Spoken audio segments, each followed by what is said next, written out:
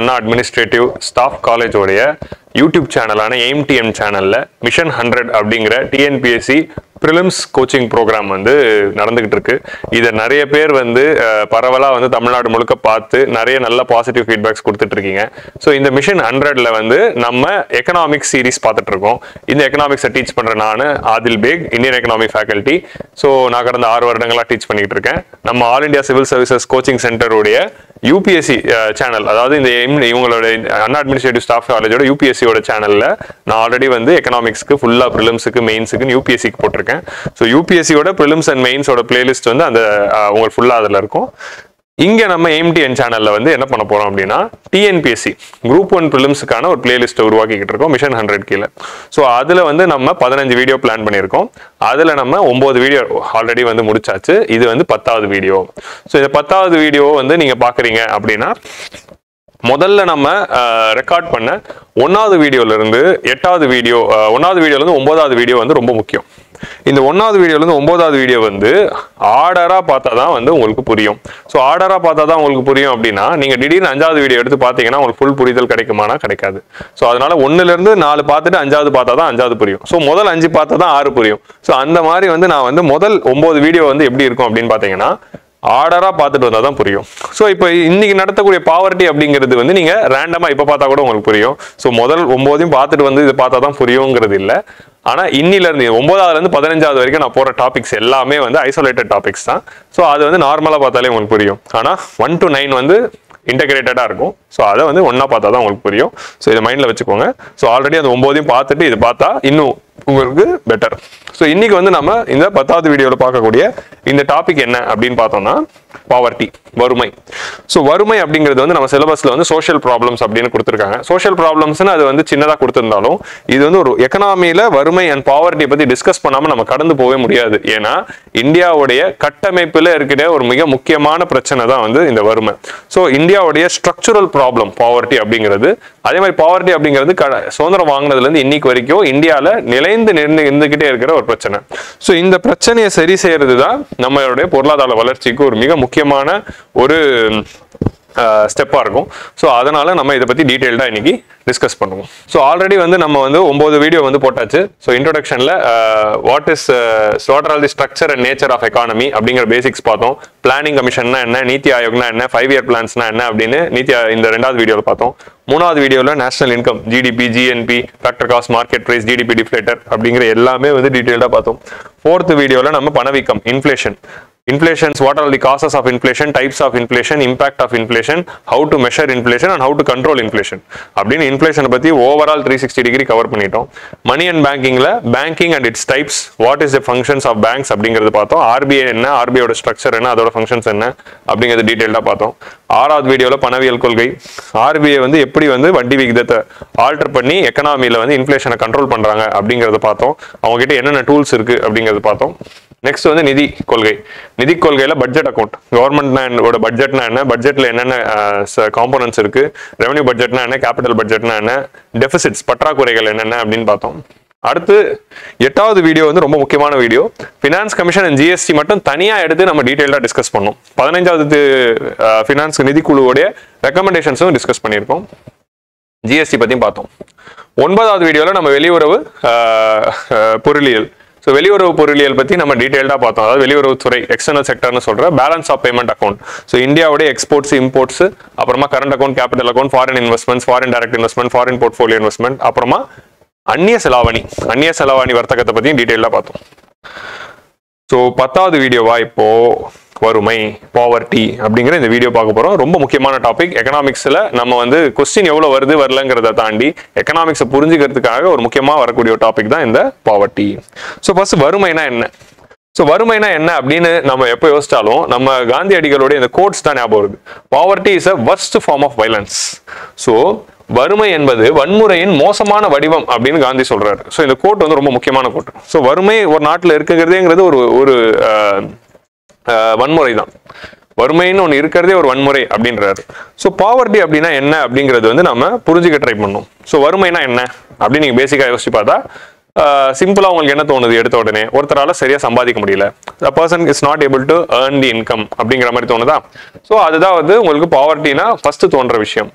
So poverty ஆனால் அதோட actual definition என்ன அப்படின்னு பார்த்தீங்கன்னா, இருக்கிறதுலே சிம்பிளான டெஃபினேஷன் என்னன்னு பார்த்தீங்கன்னா இதுதான். Poverty can be defined as a situation where a sections of society is unable to fulfill even basic necessities of life. அவங்களுடைய அடிப்படை தேவைகளை பூர்த்தி செய்ய முடியாத ஒரு நிலையே வறுமை அப்படிங்கிறது தான் வந்து சொல்றாங்க. சமூகத்தின் ஒரு பிரிவினர் தம் வாழ்க்கையின் அடிப்படை தேவைகளை பூர்த்தி செய்ய முடியாத ஒரு சூழ்நிலை ஆகும். ஸோ அடிப்படை தேவைகளை பூர்த்தி செய்ய முடியாம ஒரு சூழலில் இருக்கிறது தான் வந்து பாவர்ட்டி அப்படின்னு சொல்றோம்.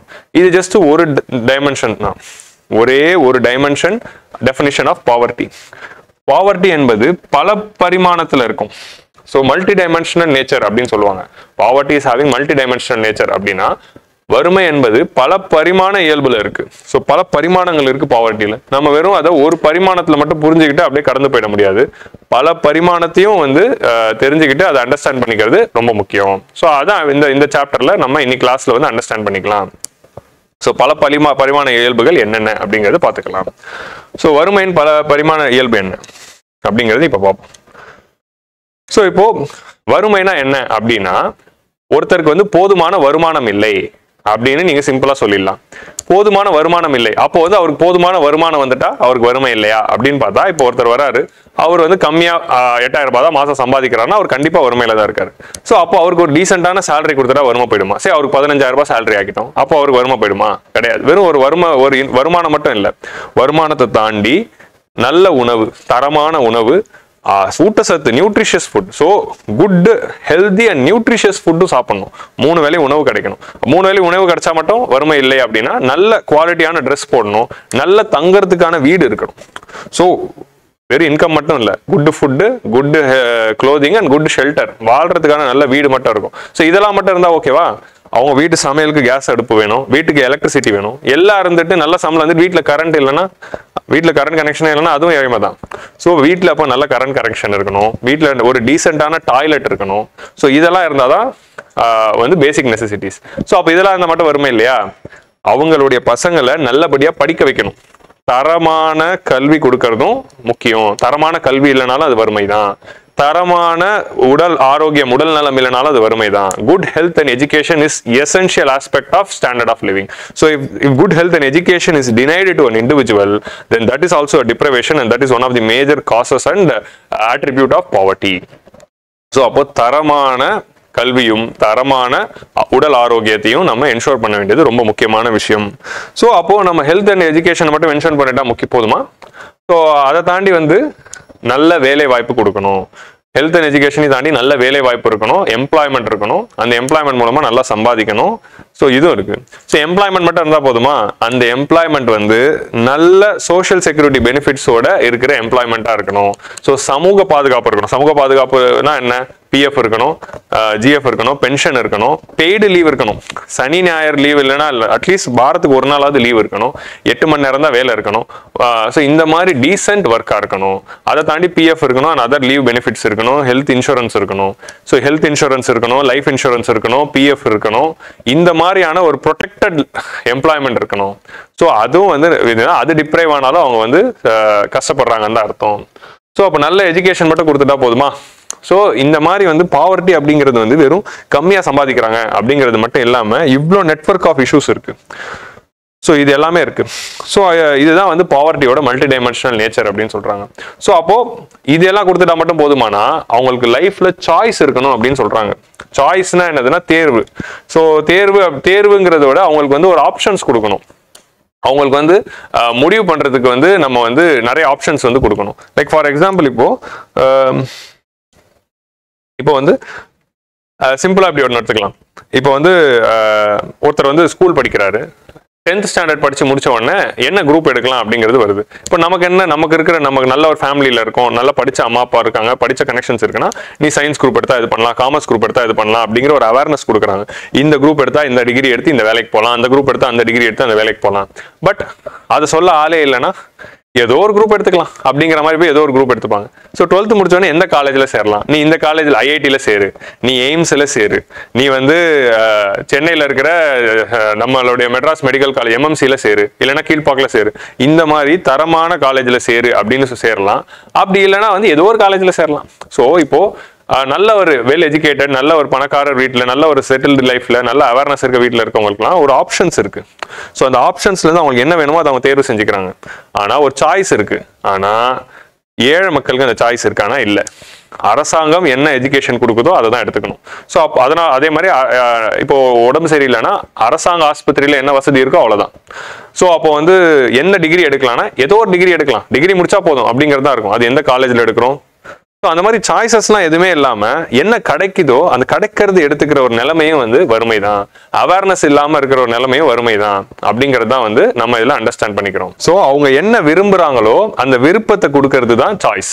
ஸோ அந்த விருப்பம் இருக்கணும், அந்த அவங்களுடைய ஆப்ஷன்ஸ்லேருந்து ஒன்று தேர்வு எடுக்கணும். ஸோ இந்த மாதிரி விருப்பங்களுக்கு ஏற்ற மாதிரி தான் இருக்காங்களா, இல்லை கிடைச்சது எடுத்துட்டு இருக்காங்களா? ஸோ இந்த மாதிரி ஒரு டைமென்ஷன்ஸ் இருக்கு. ஸோ இதெல்லாம் இருந்தால் மட்டும் இல்லை, அவங்களுக்கு சிவில் லிபர்ட்டிஸும் உரிமைகள் இருக்கணும். அதாவது அரசியல் மற்றும் பொருளாதார உரிமைகள் இருக்கணும்.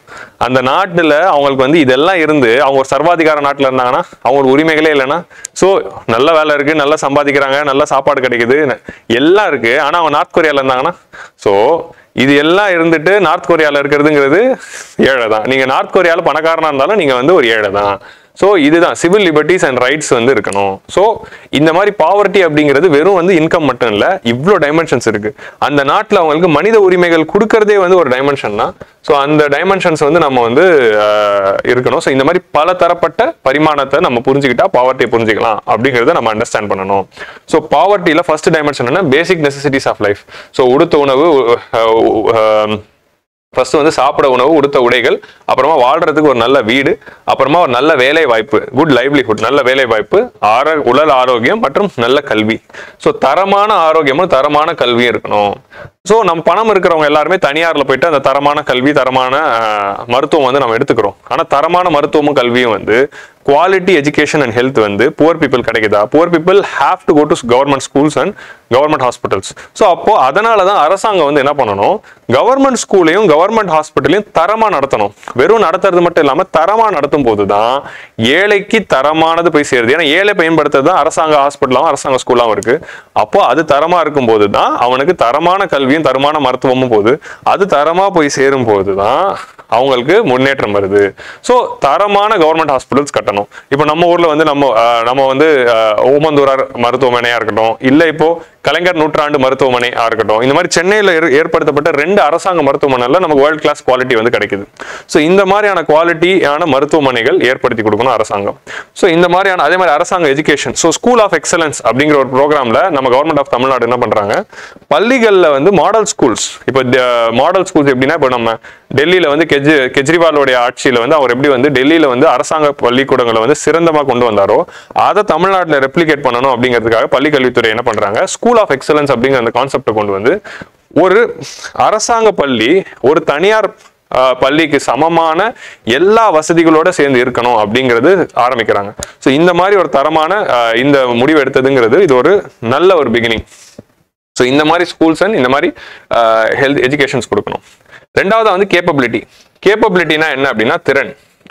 ஸோ ஒரு பாவர்ட்டி அப்படின்னா அந்த பாவர்ட்டியோட இதில் இருக்கு, அது எப்படி நம்ம கியூர் பண்ணணுங்கிறது போது அவங்களுக்கு பேசிக் நெசசிட்டிஸை கொடுத்துட்டாலே பாவர்ட்டி போயிடும் அப்படிங்கிற மாதிரி நம்ம வந்து சொல்லிட்டு இருந்தோம்.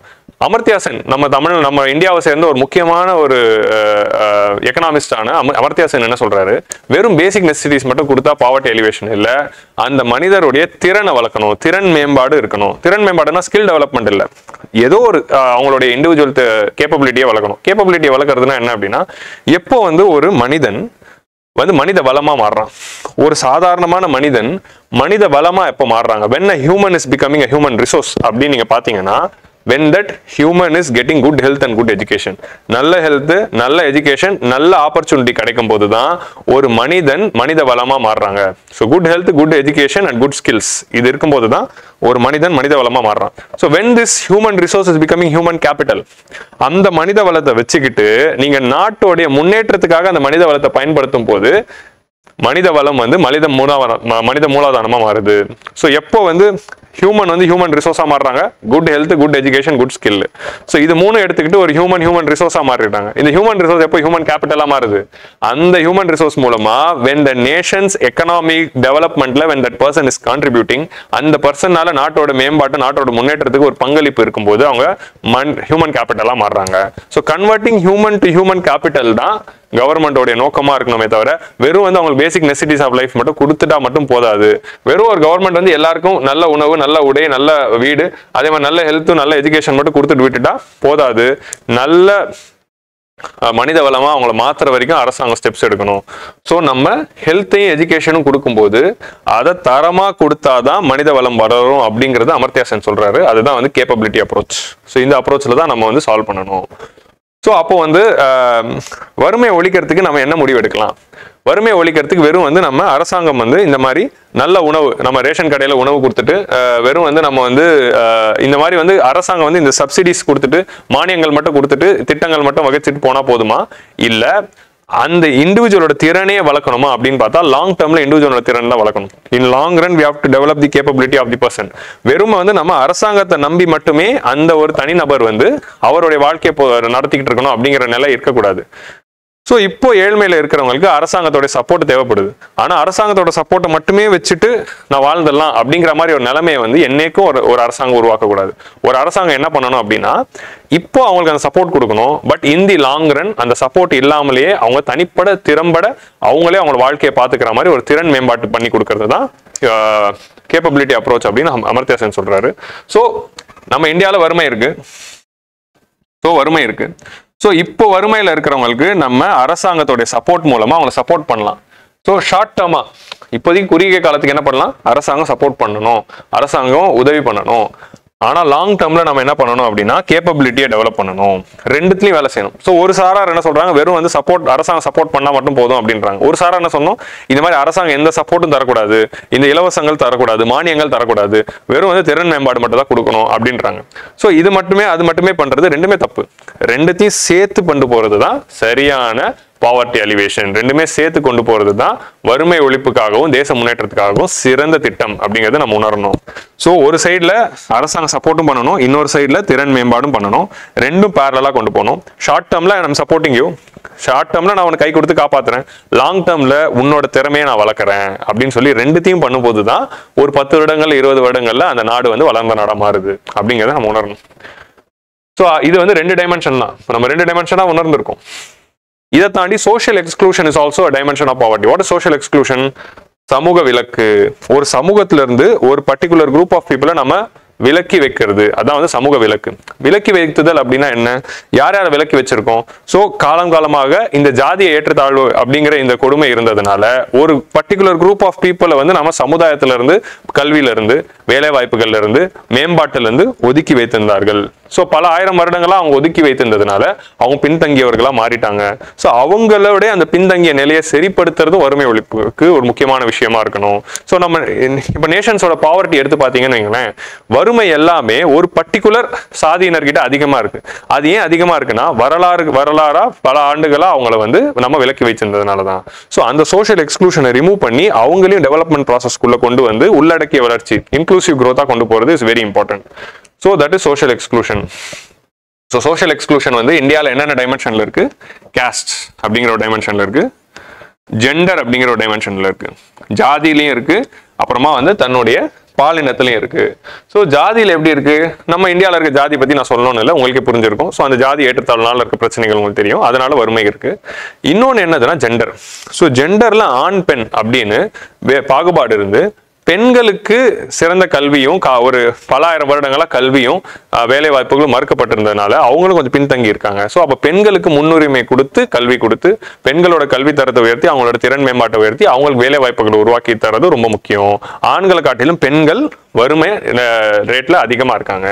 So poverty rate is higher for woman than men. So வெறும் ஆண் பெண் தானா? ஸோ இப்போ நமக்கு வந்து எல்ஜிபிடிக்யூ கம்யூனிட்டி அப்படின்னு நம்மளுடைய இந்த பாலினத்திலேயே வந்து நமக்கு வந்து ஒரு ஸ்பெக்ட்ரம் இருக்கு. பாலினத்திலே வந்து நமக்கு வந்து புதுமையினர் இருக்காங்க, லைக் LGBTQ அப்படிங்கிற கம்யூனிட்டி. ஸோ எல்லாருக்குமே இப்போ வந்து நமக்கு வந்து திருநங்கை இருக்காங்க, திருநன்பி இருக்காங்க. ஸோ திருநங்கை திருநன்பி வந்து ஏழைகளா இருக்காங்க. ஸோ நீங்க பாத்தீங்கன்னா transgender community is one community which is being deprived of economic benefits only because of their gender. அவங்களோட ஜெண்டருங்கிற ஒரு காரணத்தினாலே அவங்க சமுதாயத்துல இருந்து விலக்கி வச்சிருக்காங்க. ஸோ அவங்களுக்கு கல்வி மறுக்கப்படுது, வேலை வாய்ப்புகள் மறுக்கப்படுது. இது எல்லாத்தையும் தாண்டி டிக்னிட்டி, ஒரு மனித மாண்பு, அந்த மாண்பு இல்லாம அவங்கள வந்து மறுக்கப்படுது. ஸோ இது எல்லாமே வந்து மறுக்கப்பட்டதுனாலே அவங்க ஒதுக்கப்பட்டு வறுமையில இருக்காங்க. ஸோ அப்போ gender is also role, having a role to play with respect to poverty. So இந்த பாலினத்துக்குள்ள இருக்கிற இந்த வேறுபாட்டை ரிமூவ் பண்றதும் பாவர்ட்டி எலிவேஷன் தான். அப்புறம் சாய்ஸ், எல்லாருக்குமே நம்ம சாய்ஸ் கொடுக்கணும். 10th முடிச்சோன்னே என்ன குரூப் எடுக்கணுங்கிற சாய்ஸ் இருக்கணும், 12th முடிச்சோன்னே என்ன காலேஜுக்கு போகணுங்கிற சாய்ஸ் இருக்கணும், என்ன வேலைக்கு போகணுங்கிற சாய்ஸ் இருக்கணும். ஸோ இந்த மாதிரி வாழ்க்கையில நிறைய நம்ம சாய்ஸ் கொடுக்கும்போது தான் அவங்களுடைய மனித வாழ்க்கை வந்து மேன்மை அடையுது. அப்புறம் சிவில் லிபர்ட்டிஸ், இது மட்டும் கொடுத்தா போதாது. நல்ல ஒரு மக்கள் ஆட்சியில மக்களுக்கு all the political, economic and social ரைட்ஸை வந்து என்ஷோர் பண்ணி சிவில் லிபர்ட்டிஸை என்ஷோர் பண்ணணும். So liberty, equality, fraternity is also part of a poverty. அது இல்லைனாலும் அது பாவர்ட்டி தான். ஸோ இது எல்லாமே சேர்ந்ததுதான் பாவர்ட்டி அப்படின்னு பல கோணங்கள் இருக்கு அப்படிங்கிறத நம்ம புரிஞ்சுக்கணும். இந்த multi dimensional nature of poverty அப்படிங்கிறது வந்து நம்ம புரிஞ்சுக்கணும். ஸோ இது புரிஞ்சுக்கிட்டாதான் நம்ம வறுமை ஒழிப்பு பண்ண முடியும். ஸோ வறுமை எப்படி ஒழிக்க முடியும்? ஃபர்ஸ்ட் வறுமைனா என்னன்னு தெரிஞ்சுக்கிட்டாதான் வறுமை என்னங்கிறது நமக்கு தெரிய வரும். அதை வச்சுதான் வறுமை ஒழிப்பு திட்டத்தையே நம்மளால தீட்ட முடியும். ஸோ வறுமை ஒழிப்பு திட்டத்துக்கு தீட்டுறதுக்கு முன்னாடி வறுமை ஏன் உருவாகுது அப்படிங்கிற அந்த உண்மையை நாம உணர்ந்தாதான் வறுமை ஒழிப்பு திட்டங்களே தீட்ட முடியும். So you have to understand the nature of multidimensional nature of the poverty in order to frame schemes for the poverty. So poverty என்னன்னு புரிஞ்சிச்சா? ஸோ இந்த மோனோலாக் வந்து நான் வந்து ஒரு 20 minutes மோனோலாக் கொடுத்துருக்கேன். இந்த மோனோலாக்ல வந்து பாவர்ட்டினா என்ன அப்படின்னு நீங்க பார்த்துருப்பீங்க. இப்போனா நம்ம வந்து இன்டெப்தா டக்குன்னு கான்செப்ட்ஸ்குள்ள போவோம். What is poverty? ஸோ பாவர்ட்டியில் வந்து அப்சல்யூட் பாவர்ட்டி, ரிலேட்டிவ் பாவர்ட்டி அப்படின்னு 2 டைப் இருக்கு. Absolute poverty, relative poverty. So அதாவது முழுமையான வறுமை, ஒப்பீட்டு வறுமை. அப்சல்யூட் பாவர்ட்டினா முழுமையான வறுமை, ரிலேட்டிவ் பாவர்ட்டினா ஒப்பீட்டு வறுமை. ஸோ இந்த அப்சல்யூட் பாவர்ட்டி, ரிலேட்டிவ் பாவர்ட்டி புரிஞ்சுக்கிறதுக்கு முன்னாடி நம்ம என்ன பண்ணலாம், ஃபர்ஸ்ட் வந்து பாவர்ட்டி லைன் அப்படின்னா என்னங்கிறது புரிஞ்சுக்கலாம். ஸோ பாவர்ட்டி லைன் அப்படிங்கிற இந்த விஷயத்தை வச்சு நம்ம ஃபர்ஸ்ட் வந்து பாவர்ட்டினா என்னன்னு புரிஞ்சுக்கிறதுக்கும் அதுக்கு வந்து நம்ம மெஷர் பண்றதுக்கும் நம்ம யூஸ் பண்ற ஒரு டூல் தான் வந்து இந்த பாவர்ட்டி லைன். இந்த பாவர்ட்டி லைன்னா என்ன அப்படின்னா, இதுல வந்து நம்ம வந்து ஒரு கோடை வரைஞ்சுக்கிறோம். இந்த கோட்டுக்கு மேல இருக்கிறவங்களா வறுமை கோட்டுக்கு மேல இருக்காங்க, இந்த கோட்டுக்கு கீழே இருக்கவங்களா வறுமை கோட்டுக்கு கீழே இருக்கிறாங்க. ஸோ பிலோ பாவர்ட்டி லைன்ல இருக்கிறவங்க தான் புவர் பீப்புள் அப்படிங்கிறத நம்ம சொல்றோம். So who are poor people அப்படின்னா, இந்த கோட்டுக்கு கீழே இருக்கிற பிலோ பாவர்ட்டி லைன் பீப்புள் எல்லாருமே புவர். ஸோ BPL, வறுமை கோட்டுக்கு கீழே இருக்கிறவங்க, அவங்க தான் வந்து புவர் அப்படின்னு சொல்றோம். ஸோ அந்த பாவர்ட்டி லைனை ஃபர்ஸ்ட் எப்படி வரையணும்? இந்த பாவர்ட்டி லைனை வரையறதுக்கு நம்ம கிட்ட 2 அப்ரோச் இருக்கு. Income paste approach, consumption paste approach அப்படின்னு 2 இருக்கு. ஸோ இன்கம் பேஸ்ட் அப்ரோச்ல நம்ம என்ன பண்றோம்? ஸோ ஒரு வாழ்க்கை, ஒரு டீசென்ட் லிவிங், ஒரு தரமான டீசென்டான ஒரு தரமுள்ள ஒரு வாழ்க்கை வாழ்றதுக்கு என்னென்ன பொருட்கள் தேவை? நல்ல உணவு, நல்ல உடை, அப்புறமா நல்ல வீடு, அப்புறமா வந்து நல்ல ஹெல்த், எஜுகேஷன், அப்புறமா வந்து 3 வேளை நல்ல சாப்பாடு, நல்ல துணிமணி. இந்த மாதிரி வந்து பேசிக்கா ஒருத்தர் வந்து ஒரு மாசத்தை வந்து டீசெண்டா வாழ்றதுக்கு என்ன தேவைப்படுது அப்படிங்கிறத நம்ம ஒரு பேஸ்கெட்டை போட்டுக்கிறோம். ஸோ அந்த பொருட்கள் எல்லாம் வாங்கறதுக்கு ஒரு மாசத்துக்கு எவ்வளவு செலவாகுது, 1 மந்த்துக்கு எவ்வளவு செலவாகுது, 1 டேக்கு வந்து எவ்வளவு செலவாகுது அப்படிங்கிறத பாக்குறோம். ஸோ ஒரு மாசத்துக்கு டீசெண்டா வாழ்றதுக்கு எவ்வளவு செலவாகுது, ஒரு நாளைக்கு எவ்வளவு ஆகுது. ஸோ அப்போ ஒரு தனிநபர் வந்து அந்த பொருட்கள் எல்லாம் வாங்கறதுக்கு அதுக்கு ஏத்த ஒரு மாசத்துக்கு எவ்வளவு ரூபாய் செலவாகுதோ அந்த ரூபாவை சம்பாதிக்கிறாரா அப்படிங்கிறத வச்சு பார்த்தா அது இன்கம் பேஸ்ட் அப்ரோச். ஸோ இந்த மாதிரி ஒன்று வாழணும்னா நமக்கு வந்து ஒரு மாசத்துக்கு 10,000 ரூபாய் தேவை. கொஞ்சம் டீசெண்டா வாழ்றோம்னா லைக் இது பேர் மினிமம் 10,000 ரூபாய் மாசம் சம்பளம் இருந்தாதான் ஒருத்தருக்கு 10,000 ரூபாய் இருந்தாதான் பேர் மினிமம் டீசெண்டா வாழ முடியும் அப்படிங்கறத நம்ம புரிஞ்சுக்கிறோம். அப்படின்னா ஒரு மாசத்துக்கு 10,000 ரூபாய் சம்பாதிக்கிறவங்கதான் வந்து பாவர்ட்டி லைன். ஸோ 10,000 ரூபாய் கீழே சம்பாதிக்கிறவங்க எல்லாருமே பிலோ பாவர்ட்டி லைன், 10,000 ரூபாய்க்கு மேல சம்பாதிக்கிறவங்க அபவ் பாவர்ட்டி லைன் அப்படின்னு சொல்றோம். ஸோ ஒரு டீசென்டான லைவ்லிஹுட் வாழ்றதுக்கு, ஏன்னா நம்மளுடைய மினிமம் வேஜ் பாத்தீங்கன்னா 9,500ல இருந்து 11,000 இருக்கும், ஒரு ஸ்டேட்டுக்கும் ஒரு மாதிரி. ஸோ அந்த மினிமம் வேஜ் வச்சு தான் நான் ஆவரேஜா 10,000 போடுறேன். ஸோ இந்த சம்பாத்தியத்தை சம்பாதிச்சாலே பவர் அப்படின்னு சொல்றது income paste. Consumption paste, so வருமானம் பேஸ் பண்ணி. கன்சம்ஷன் பேஸ்ட்னா நுகர்வு சார்ந்தது. ஸோ நுகர்வு சார்ந்தது என்னதுன்னா, ஒருத்தர் வெறும் 10,000 ரூபாய் சம்பாதிச்சிட்டாலே அவர் வந்து டீசெண்டா வாழ்றாரு. ஸோ அப்படின்னு பாக்குறது இன்கம் பேஸ்டு. நுகர்வு பேஸ்ல என்ன பண்றோம்னா 10,000 ரூபாய் மதிப்புள்ள பொருளை செலவு பண்ணி இந்த பொருட்களை தான் அவர் வாங்குறாரா அப்படின்னு பாக்குறது. ஸோ ஒருத்தட்ட 10,000 ரூபாய் இருந்தாலே அவர் வந்து இன்கம் பேஸ் தான். 10,000 ரூபாய் மதிப்புள்ள பேசிக் லிவிங்க்கு வாழ்றதுக்கு என்னென்ன தேவை? ஒழுங்கான சாப்பாடுனா 2400 கேலரி, ஒரு நாளைக்கு 2400 கேலரி கிடைக்குதா? அந்த பொருட்கள் எல்லாம் அவர் வாங்குறாரா, அதை நுகர்றாரா அப்படின்னு வாங்குறது. ஸோ வெறும் சம்பாதிக்கிறாரு மட்டும் பார்க்காம அந்த பணத்தை அதுக்கு தான் செலவிடுறாரா அப்படிங்கிறத பார்த்துட்டு சொல்றதா நுகர்வு பேஸ். ஸோ அதை வச்சு கால்குலேட் பண்ணுறது அந்த பாவர்ட்டி லைன். ஸோ இந்த 2 பேஸ்டு பாவர்ட்டி லைனும் இருக்கு. ஸோ 10,000 ரூபாய் அப்படிங்கிறது தான் நம்மளுடைய பாவர்ட்டி லைன். அப்படின்னா 10,000 ரூபாய் கீழே சம்பாதிக்கிறவங்க எல்லாருமே புவர் அப்படின்னு சொல்றது தான் absolute poverty. So absolute poverty முழுமையான வறுமை அப்படின்னா என்ன அப்படின்னா, அப்சல்யூட் பாவர்ட்டினா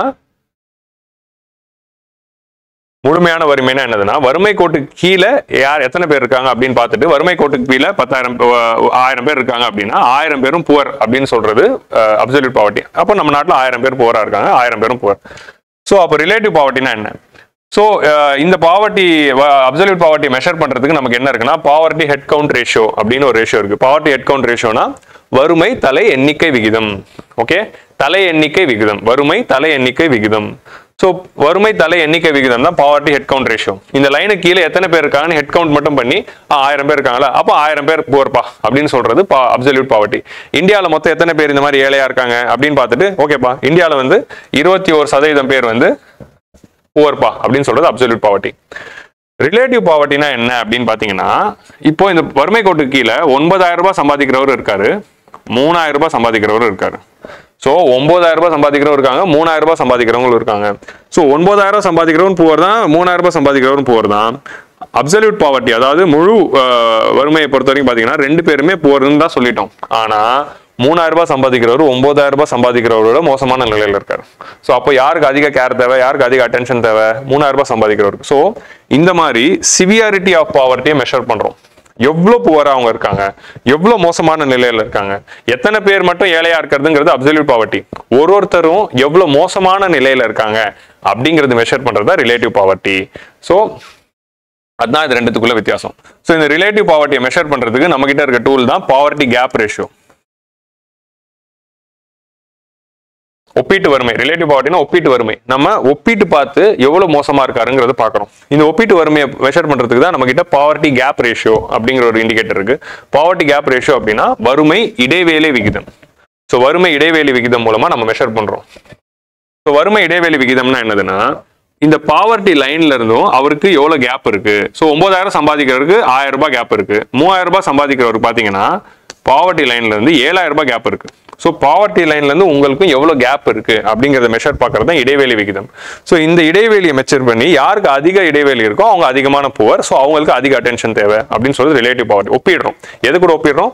பாவர்ட்டி லைனோட ஒப்பிட்டு அவங்களுடைய சிவியாரிட்டியை கண்டுபிடிக்கிறது தான் ரிலேட்டிவ் பாவர்ட்டி. ஸோ அப்சல்யூட் பாவர்ட்டினா அப்படியே number, head count ratio number. Relative பாவர்ட்டினா எவ்வளவு மோசமான நிலையில் இருக்காங்கிற அந்த கேப்பை பார்க்கறது. So that is the difference between the absolute poverty and relative poverty. So poverty line வந்து income based, consumption based அப்படின்னு ரெண்டு இருக்கு. வெறும் 10,000 ரூபாய் சம்பாதிச்சாலே புவர் அப்படி பாவர்ட்டி லைன் போட்டா அது இன்கம் பேஸ்ட். அந்த 10,000 ரூபாய் ஒழுங்கா செலவிடுறாங்களா, கரெக்டா நுகர்றாங்களா அப்படின்னு பாக்குறது கன்சம்ஷன் லைன் பேஸ்ட்.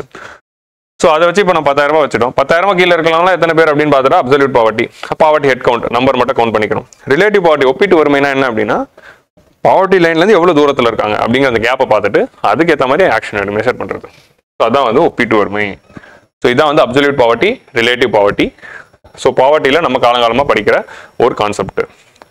ஸோ முழுமையான வறுமை அதை மெஷர் பண்றதுக்கு பாவர்ட்டி ஹெட் கவுண்ட் ரேஷியோ, வறுமை தலை எண்ணிக்கை, வறுமை கோட்டிற்கு கீழே உள்ள தனிநபர் வருமானம், நுகர்வு செலவுகள், தனிநபர் வருமானமா இருக்கலாம் இல்லை நுகர்வு செலவுகளா இருக்கலாம், அல்லது வறுமை கோட்டிற்கு கீழே வாழும் மக்களின் மொத்த எண்ணிக்கையை மட்டும் அளவிடுவது தான் இது வந்து தலை விகிதம். ஓகே, தலை எண்ணிக்கை விகிதம் அதாவது head count ratio. So number of பீப்புளை வந்து நீங்கள் கவுண்ட் பண்ணுறீங்க. ஸோ ரிலேட்டிவ் பாவர்ட்டினா என்ன அப்படின்னா, it is defined from social perspective. அதாவது relative poverty is measured as the percentage of the population with the income less than some fixed proportion of median income. ஒரு medium இன்கம்ல இருந்து எவ்வளவு gap இருக்கு அப்படின்னு பார்க்குறோம். So குடும்ப வருமான சராசரி வருமானத்தை விட ஒரு குறிப்பிட்ட சதவீதத்திற்கு கீழே இருக்கும் நிலை.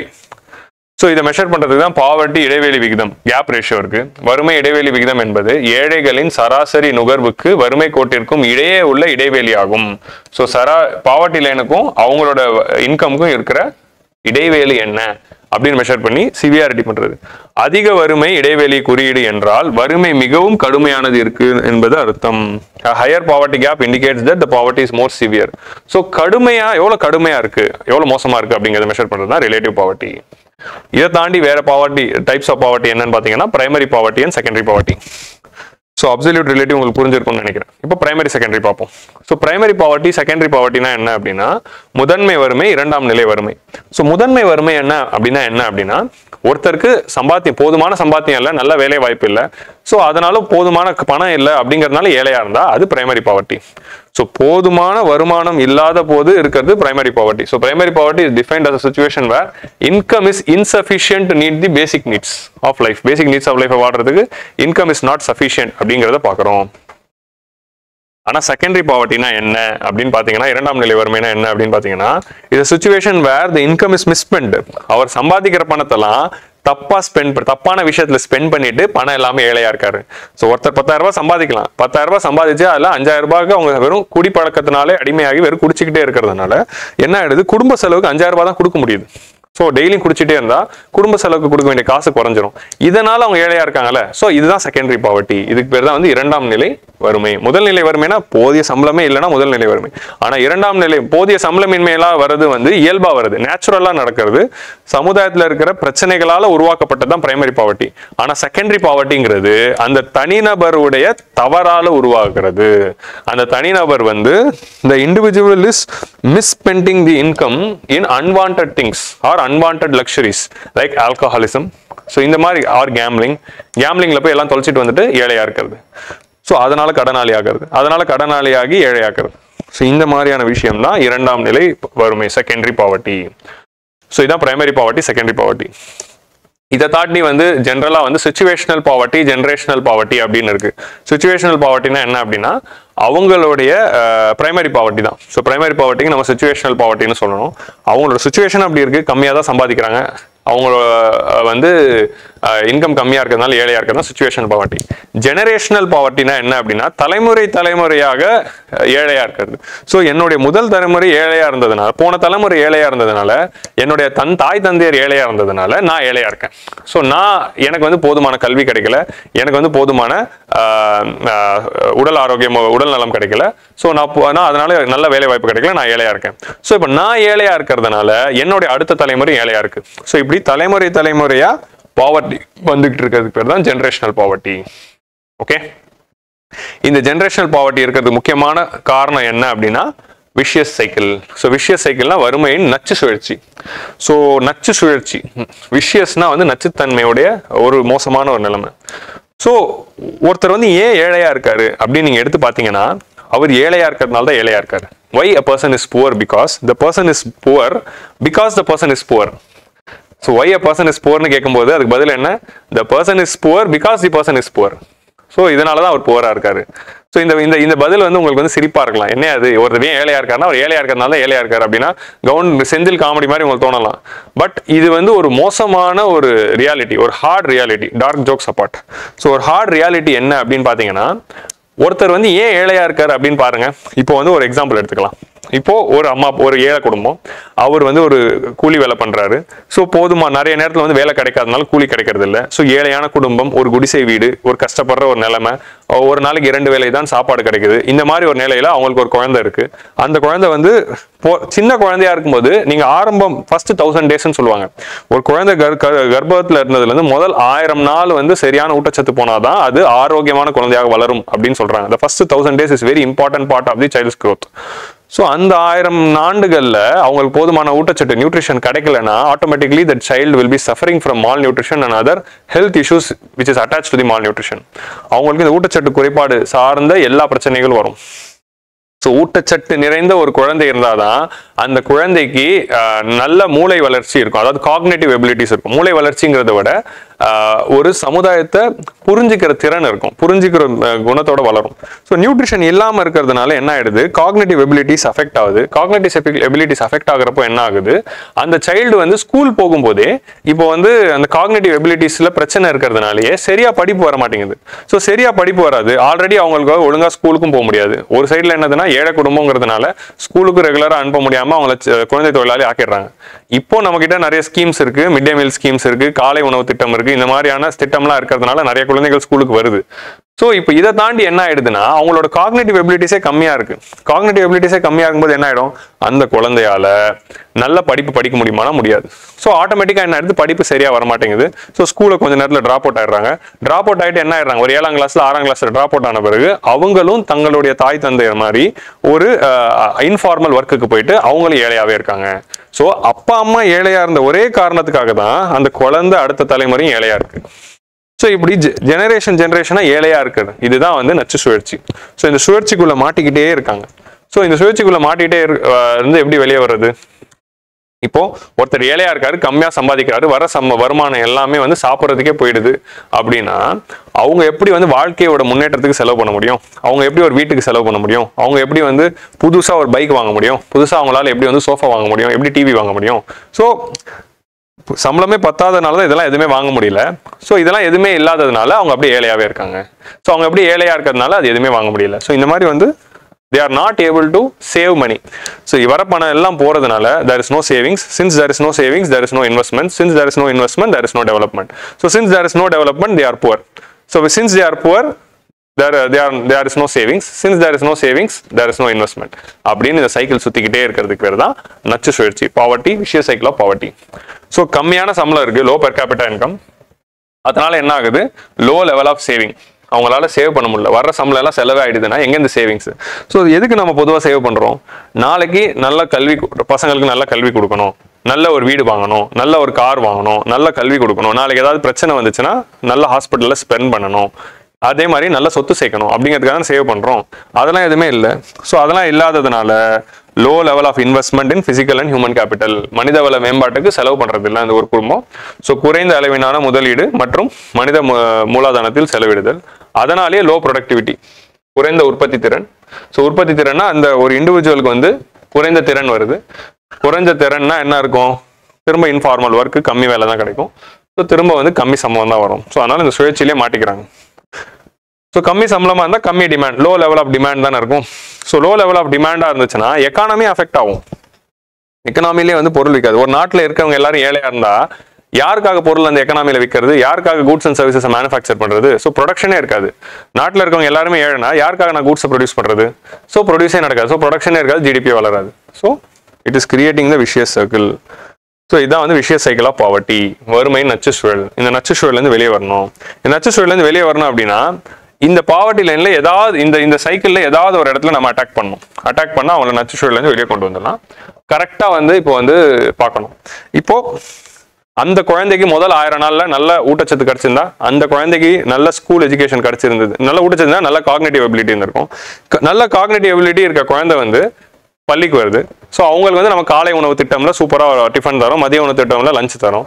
ஸ்கூலுமே நல்ல குவாலிட்டியான எஜுகேஷன் தராங்க. லைக் டெல்லியில் இருக்கிற கவர்மெண்ட் ஸ்கூல்ஸ் மாதிரி நம்ம இப்போ ஸ்கூல் ஆஃப் எக்ஸலன்ஸ் நம்ம பள்ளிக்கல்வித்துறை ஆரம்பிச்சாங்க, நல்ல ஒரு ஸ்கூல் இருக்கு அப்படின்னா நல்ல எஜுகேஷன் கிடைக்குதா, ஆட்டோமேட்டிக்கா இப்போ நல்ல ஊட்டச்சத்தும் நல்ல எஜுகேஷனும் கொடுத்த ஒரே காரணத்தினால அந்த குழந்தை நல்லா படிச்சு நல்ல ஒரு வேலைக்கு போயிட்டு முதல் பட்டதாரியா மாறி முதல் ஒரு நல்ல வேலைக்கு போறாங்க. முதல் நல்ல வேலைக்கு போன உடனே அடுத்த தலைமுறை மாறுது.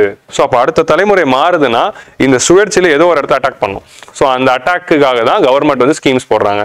ஸோ அதனால தான் குழந்தைகளுக்கு ஊட்டச்சத்து தரணும், நல்ல ஸ்கூல்ல நல்ல உணவு தரணும், நல்ல படிப்பு தரணும், நல்ல ஸ்கூல்ஸ் இருக்கணும், நல்ல ஹாஸ்பிட்டல்ஸ் இருந்தால் தான் நாடு வளரும் அப்படிங்கிற அந்த லாஜிக் உள்ளே வருது.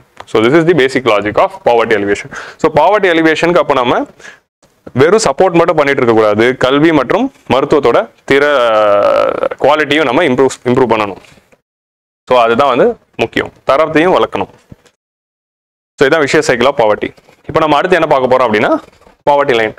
ஸோ இவ்வளோ நேரம் நம்ம பார்த்ததெல்லாம் கான்செப்ட் தான். அப்சல்யூட் பாவர்ட்டி, ரிலேட்டிவ் பாவர்ட்டிலே ப்ரிலிம்ஸ்ல கேள்வி வரலனாலும் இவ்வளோ நேரம் நம்ம பார்த்தது வறுமையை நம்ம புரிஞ்சுக்க ட்ரை பண்ணது. இப்போ நம்ம பார்க்க போறது என்ன அப்படின்னா வறுமையை அளவிடுறது. இப்போ நம்ம இப்படி இன்ஃப்ளேஷன் பார்த்தோம். இன்ஃப்ளேஷன் என்ன புரிஞ்சுக்கிட்டு ஹவு டு மெஷர் இன்ஃப்ளேஷன் பார்த்தோம். ஜிடிபினா என்னன்னு தெரிஞ்சுக்கிட்டு how to measure ஜிடிபிங்கிறது பார்த்தோம். அதே மாதிரி பாவர்ட்டினா என்னன்னு புரிஞ்சுக்கிட்டு how to measure poverty பார்க்கணும். பாவர்ட்டியை மெஷர் பண்ணுறதுக்கு ஒரு டூல் தான் பாவர்ட்டி லைன் ஆல்ரெடி நான் டீச் பண்ணேன். So poverty லைனுங்கிறது income base consumption பேஸ்னு already பார்த்தாச்சு. இப்போ நம்ம என்ன பண்ணலாம், இந்தியாவில் பாவர்ட்டி லைன் வந்து எப்படி வந்துச்சு அப்படிங்கிற இந்த ஹிஸ்ட்ரி பார்ப்போம். இந்த ஹிஸ்ட்ரியில இருந்து பிலிம்ஸ்ல கேள்விகள் வருது. அதனால இந்த பாவர்ட்டி லைனோடைய எவல்யூஷன் பத்தின இந்த ஹிஸ்ட்ரி வந்து நம்ம பார்ப்போம். ஸோ இந்தியாவில் வந்து பாவர்ட்டியை மெஷர் பண்ணணும் அப்படின்னு ஃபர்ஸ்ட் யார் யோசிச்சாங்க அப்படின்னா, grand old man of India அப்படின்னு சொல்லப்படுற நம்ம நாட்டுக்கே தேசப்பிதாவா இருக்கிறது காந்திஜி அப்படின்னா, நம்ம சுதந்திர போராட்ட வீரர்கள் எல்லாருக்குமே தந்தையா இருந்தவர் யாருன்னு பாத்தீங்கன்னா Dadabhai நரோஜி. So Dadabhai நரோஜி is a very important person with respect to the நம்ம இந்தியன் நேஷனலிசம். ஸோ நம்ம நாட்டுல வந்து நம்ம சுதந்திர போராட்டத்திற்கு விதை நான் போட்டது அப்படின்னு விதை போட்டது யாருன்னா இவர் தான். ஸோ இவர் தான் ஃபர்ஸ்ட் அந்த பிரிட்டிஷ் கிட்ட அந்த நம்மளோட இந்தியாவில் இருக்கிற கண்டிஷன்ஸ் ரொம்ப மோசமா இருக்கு. ஸோ இவர் வரதுக்கு முன்னாடி வரைக்கும் நம்ம என்ன நினைச்சிட்டு இருந்தோம், பிரிட்டிஷ் வந்ததுனால நம்ம நாட்டுக்கு நன்மை செய்யறாங்கன்னு நினைச்சிட்டு இருந்தோம். இவர் தான் முதல்ல வந்து poverty and அன்பிரிட்டிஷ் rule in India அப்படிங்கிற ஒரு புக் எழுதி பிரிட்டிஷ் உடைய எக்கனாமிக் பாலிசிஸ் எல்லாமே பிரிட்டனுக்கு தான் நன்மை பண்ணுதே தவிர இந்தியாவுக்கு ஒரு நன்மையும் பண்ணல. இந்தியாவை வந்து அதை தரம் தாழ்த்திக்கிட்டு இருக்கு, இந்தியாவை கீழ் நோக்கி தள்ளிக்கிட்டு இருக்கு அப்படிங்கிற அந்த எக்கனாமிக் ட்ரெயின் தியரி பத்தி சொல்றாரு. ஸோ இவர் சொன்னதுக்கு அப்புறமா தான் அந்த இந்தியன் நேஷனல் காங்கிரஸ் அந்த உருவாக்க ஆரம்ப காலத்துல அந்த எக்கனாமிக் கிரிட்டிக் வந்து ரொம்ப முக்கியமான ரோல் பிளே பண்ணுது.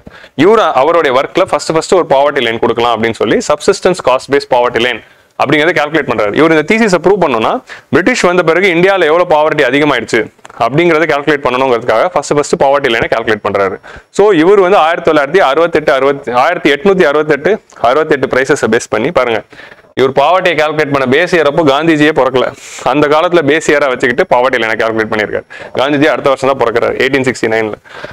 So subsistent cost base poverty லைனை வந்து கால்குலேட் பண்றாரு. So cost of subsistence diet, minimum diet மட்டும் தான் வச்சுக்கிறாங்க. இப்போ நம்ம பார்த்த மாதிரி நம்ம ஸ்கேப்பபிலிட்டி அப்ரோச்னு போயிட்டு எல்லாத்தையும் பார்க்கல, வெறும் உணவுக்கு தேவைப்படுற பணம் எவ்வளோ, நீ ஒரு டீசென்டான 3 வேளை சாப்பாடு சாப்பிட்றது எவ்வளவு பணம் தேவை, அந்த பணத்தை சம்பாதிக்க முடியுதா, அவ்வளவுதான். அதை வச்சுட்டு ஒரு பாவர்ட்டி லைன். இது வெரி க்ரூட், இது வந்து ரொம்ப டீடைல் இல்லை, very crude form of poverty line. Basic diet என்ன, அரிசி, மாவு, அப்புறமா வந்து தால், பல்சஸ், அப்புறம் mutton, vegetables, key, vegetable oil and salt. இந்த பேசிக் வாங்குறதுக்கு எவ்வளவு செலவாகுதோ அதை சம்பாதிக்கிறாங்களாங்கிறது பார்த்துட்டு பாவர்ட்டி லைனை கால்குலேட் பண்றாரு. இவர் பாவர்ட்டி லைன் ஏன் கால்குலேட் பண்ணாரு, பிரிட்டிஷ் வந்ததுக்கு அப்புறம் நம்ம இந்தியாவில் எவ்வளவு வறுமை அதிகமாக இருக்கு அப்படிங்கிறத ப்ரூவ் பண்றதுக்காக கால்குலேட் பண்றாரு. ஸோ அடுத்து வந்து பாவர்ட்டி லைன் பத்தி பேசுனது நேஷனல் பிளானிங் கமிட்டி. நம்ம பிளானிங்ல ஆல்ரெடி பார்த்தோம். சுபாஷ் Chandra Bose 1938 when he was the president of Indian national Congress, நேருவோட தலைமையில நேஷனல் பிளானிங் கமிட்டி 1938 அமைக்கிறாரு. இந்தியா சுதந்திரம் வாங்கின பிறகு நம்ம எப்படி வந்து பொருளாதாரத்தை கட்டமைக்க போறோம் அப்படிங்கிறதுக்காக சொல்றதுக்கு தான் சொல்றாரு. ஸோ இந்த கமிட்டி வந்து என்ன சொல்றாங்க, நம்ம பிளானிங் கமிஷன் ஒன்று உருவாக்கி 5 year பிளான்ஸ் ஒன்று கொண்டு வந்து நம்ம நாட்டை முன்னேற்றலாம் அப்படிங்கிற மாதிரி சொல்லும்போது வறுமை கோடு பத்தி பேசுறாங்க. இந்தியாவோட வறுமையை கால்குலேட் பண்ணும்போது இந்த பாவர்ட்டி லைன் பத்தி பேசுறாங்க. So economic planning, so primary goal of ensuring sufficient quality of living அப்படிங்கிறத அவங்க சொல்லி அடுத்த பாவர்ட்டி லைனை பத்தின ஐடியா கொடுத்தது இந்த நேஷனல் பிளானிங் கமிட்டி. ஸோ இதெல்லாம் நீங்க இயர்ஸ் மட்டும் பார்த்துக்கோங்க. தாதாபாய் நரோஜி, அப்புறம் நேஷனல் பிளானிங் கமிட்டியோட இயர்ஸ், இதெல்லாம் தான் பிலிம்ஸ்ல கேட்பாங்க. கான்செப்டெல்லாம் கேட்கறது இல்லை, வாட் இஸ் வாட்னு ஃபேக்டா கேட்க போறாங்க. ஸோ அதுக்கப்புறமா நம்ம first 5 year plan, second 5 year plan முடிஞ்சுமே நம்ம என்ன பண்றோம், பாவர்ட்டி லைனை பத்தி பெருசா கால்குலேட் பண்ணல. ஸோ நேஷனல் பிளானிங் கமிட்டியில முடிவு பண்ணதை வந்து நம்ம ஃபர்ஸ்ட் எப்போ planning commission implement பண்ணதுன்னா third 5 year plan 1962 தான் வந்து national planning commission first planning commission working group on poverty அப்படின்னு சொல்லி இந்தியாவில் பெர் மந்த்துக்கு 100 ரூபாவும் ரூரல் ஏரியாலையும் அர்பன்ல 125 ரூபாவும் சம்பாதிச்சா ஒரு 5 பேர் இருக்கிற ஒரு வீட்டுக்கு 100 ரூபாய் மாசம் சம்பாதிச்சா தான் வந்து பாவர்ட்டி லைன் அப்படிங்கறத முடிவு பண்றாங்க. பட் ஸ்டில் அதை வந்து அபிஷியல் பாவர்ட்டி லைனா சொல்ல 1962 100 ரூபாய் சம்பாதிச்சா போதும், கிராமத்துக்கு 125 ரூபாய் சம்பாதிச்சா போதும், சிட்டிக்கு 5 பேருக்கு அப்படிங்கறத முடிவு பண்றாங்க. பட் இது அபிஷியல் பாவர்ட்டி லைனா அனௌன்ஸ் பண்ணல, ஒரு கால்குலேஷனுக்காக மட்டும் பயன்படுத்துறாங்க. அதுக்கப்புறமா 1979 வந்த வைகே அலாக் கமிட்டி தான் for the first time poverty line அப்படிங்கிற ஒரு கான்செப்ட் கொடுக்குறாங்க. ஸோ அது வரைக்கும் வந்து ஜஸ்ட் ஒரு இன்கம் மட்டும் கால்குலேட் பண்ணாங்க அப்ராக்சிமேட்டா. அஃபிஷியலா பாவர்ட்டி லைன் அப்படின்னு சொல்லப்பட்டது முதல்ல வைகே அலாக் கமிட்டி தான். ஸோ வைகே அலாக் கமிட்டி 1979 தான் மினிமம் இன்கம் பேஸ். ஸோ இவர் வந்து ஃபர்ஸ்ட் டிசைட் பண்றது இன்கம் பேஸ்டு பாவர்ட்டி லைன் தான். இன்கம் பேஸ்ட் பாவர்ட்டி லைன்னா என்ன, பேசிக்கா பொருள் வாங்குறது ஏற்ற அளவுக்கு நீங்க சம்பாதிச்சுக்கிறீங்களா அப்படின்னு சொல்றது இன்கம் பேஸ்ட். ஸோ அந்த இன்கம் பேஸ்டு பாவர்ட்டி லைனை இவர் கொண்டு வராரு. ஸோ இந்த இன்கம் பேஸ்டு பாவர்ட்டி லைன் வந்து கேலரி பேஸ்டா இருந்துச்சு. கேலரி பேஸ்டுனா என்ன, குறைந்தபட்ச வருமான அடிப்படையில் கேலரி அடிப்படையில். ஸோ ஒரு ஒரு ஒரு ஒரு தனிநபருக்கு வந்து ஒரு நாளைக்கு வந்து 2400 கேலரிஸ் தேவைப்படுது. கிராமப்புறத்துல இருந்தா 2400 கேலரியும், சிட்டில இருந்தா 2100 கேலரியும் தேவைப்படுது. அதே கிராமப்புறத்துக்கு அதிக கேலரி தேவைப்படுது அப்படின்னா, கிராமப்புறத்துல மேனுவல் ஜாப்ஸ், கூலி வேலைகள் அதிகமா இருக்கிறதுனால அவங்களுக்கு அதிகமான கேலரி தேவைப்படுது அப்படிங்கிற ஒரு அசம்ஷன். ஸோ ஒரு நாளைக்கு ஒரு இண்டிவிஜுவல் 2400 கேலரி சாப்பிட்றாங்களா? ஸோ அந்த 2400 கேலரி மதிப்புள்ள ஃபுட்டு வாங்குறதுக்கு எவ்வளவு ரூபாய் தேவை? அந்த ரூபாவை வந்து சம்பாதிக்கிறாங்களா அப்படிங்கிறத வச்சு பாவர்ட்டி லைன். ஸோ வந்து இது கிட்டத்தட்ட தாதாபாய் நரோஜியோட அந்த ஐடியாவில் இருக்கிற இன்கம் பேஸ்டு பாவர்ட்டி லைன் தான். ஸோ அதுதான் வந்து ஃபர்ஸ்ட் வந்து வைகேலா கமிட்டி கேலரி பேஸ்டாக கொண்டு வராங்க. இவங்களோட பாவர்ட்டி லைன்ல வெறும் 2400 கேலரி தான் இருக்கே தவிர இதுல ஹெல்த் எஜுகேஷனும் இல்லை. ஹெல்த் எஜுகேஷன்ல அரசாங்கம் கொடுத்துரும் அப்படின்னு அசியூம் பண்ணிட்டு வெறும் ஃபுட்டு மட்டும் வச்சுட்டு பண்றாங்க. ஸோ அடுத்ததா வந்து லக்டாவாலா கமிட்டி 1993. ஸோ லக்டாவாலா கமிட்டி நுகர்வு அடிப்படையிலான, ஸோ இன்கம் பேஸ்ல இருந்து கன்சம்ஷன் பேஸ்டா மாறினது லக்டாவாலாவோட டைம்ல தான். நுகர்வு அடிப்படையிலான பாவர்ட்டி லைன் கொண்டு வராங்க. ஸோ அது மட்டும் இல்லாம ஸ்டேட் ஸ்பெசிபிக், இந்தியா ஃபுல்லா சேர்த்து ஒரே பாவர்ட்டி லைன் அப்படின்னு சொல்லிட்டா கரெக்டா இருக்குமா? இருக்காது. ஏன்னா பீகார்ல வந்து 9000 ரூபாய் சம்பாதிச்சா போதும், ஆனா தமிழ்நாட்டுல 10,000 ரூபாய் சம்பாதிக்கணும். ஆனா நீங்க டெல்லியில வாழணும்னா 11,000 ரூபாய் சம்பாதிக்கணும். ஸோ ஒரு ஊர்லயும் வாழ்க்கை தரம் வேற மாதிரி இருக்கிறதுனால, லிவிங் காஸ்ட் வேற மாதிரி இருக்கிறதுனால ஒரு ஊருக்குமே தனித்தனி அமௌண்ட் தேவைப்படுது. இப்போ நீங்க கிராமத்துல வந்து உங்களுக்கு வாடகை வந்து 10,000 ரூபாய் இருக்குன்னா சென்னை வந்தா 15,000 ரூபாய் வாடகை. ஸோ இந்த மாதிரி வந்து ஒரு ஊர்லயும் ஸ்டாண்டர்ட் ஆஃப் லிவிங் வேற வேற இருக்கிறதுனால ஒரு ஸ்டேட்டுக்குமே வேற வேற பாவர்ட்டி லைன் கொடுக்கணும் அப்படின்னு ஸ்டேட் ஸ்பெசிபிக் பாவர்ட்டி லைன் அப்படின்னு லக்டாவாலா சொல்றாரு.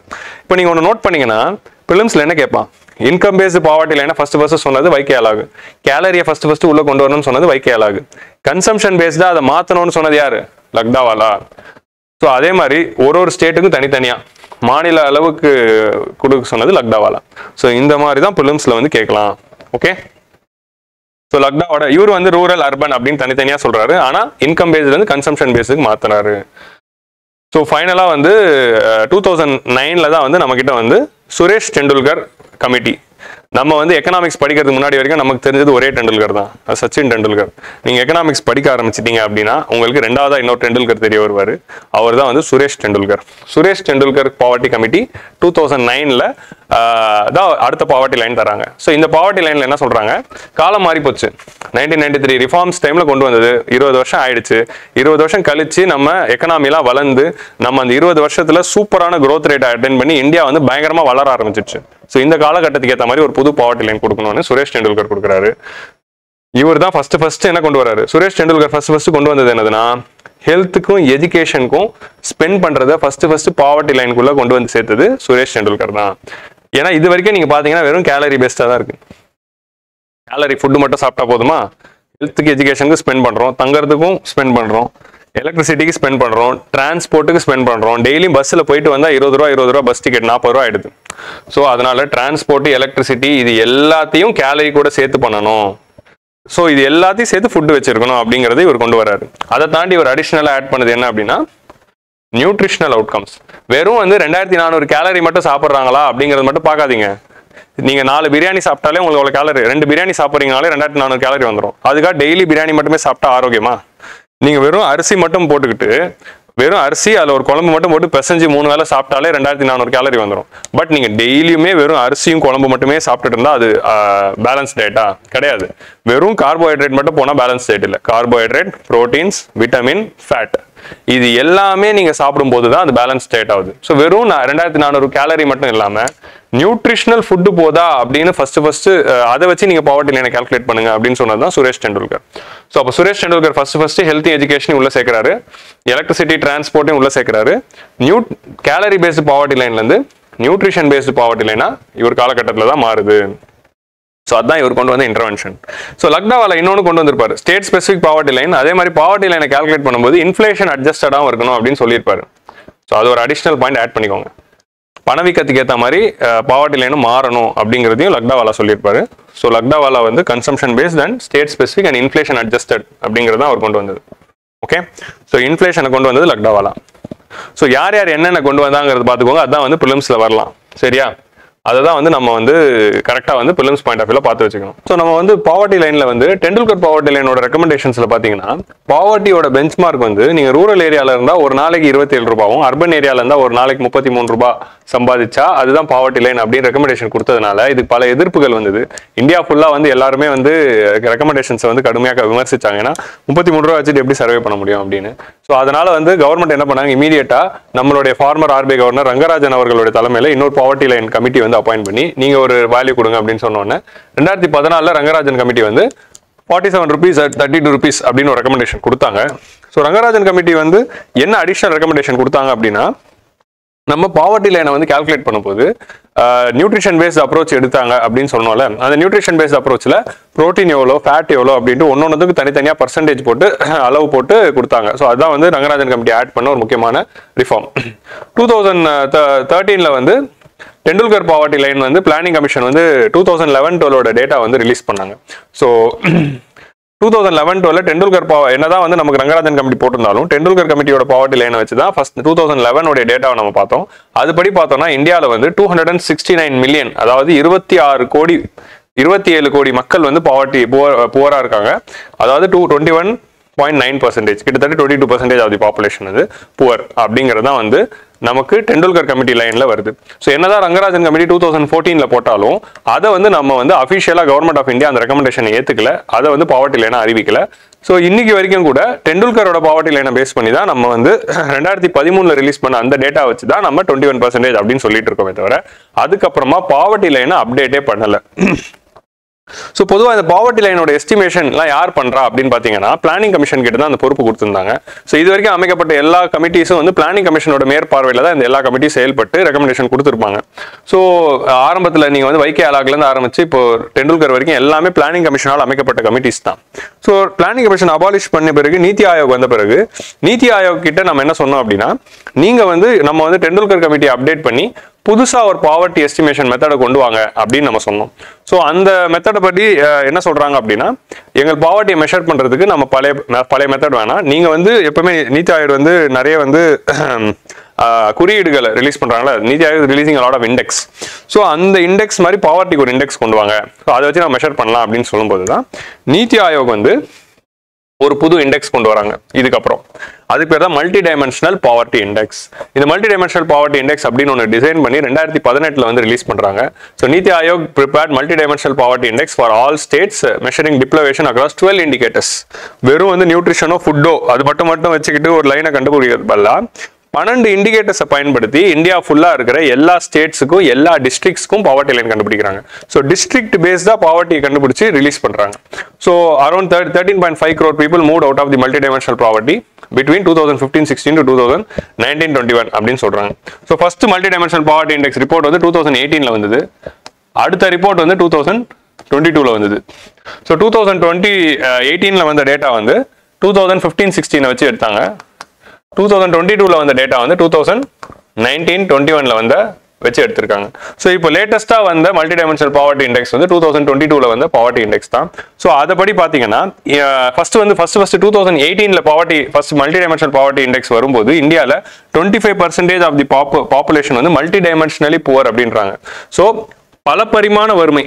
ஸோ வெறும் வறுமையை ஒரு கோணத்தில் மெஷர் பண்ணாம பல பரிமாணத்துல மெஷர் பண்ணி பார்க்குறாங்க. 12 இண்டிகேட்டர்ஸ் வச்சு மெஷர் பண்ணி பார்த்துட்டு இந்தியாவில் 25% மக்கள் பல பரிமாணத்துல அதாவது மல்டி டைமென்ஷனலி புவரா இருக்காங்க அப்படிங்கிற டேட்டாவை கொடுத்தாங்க.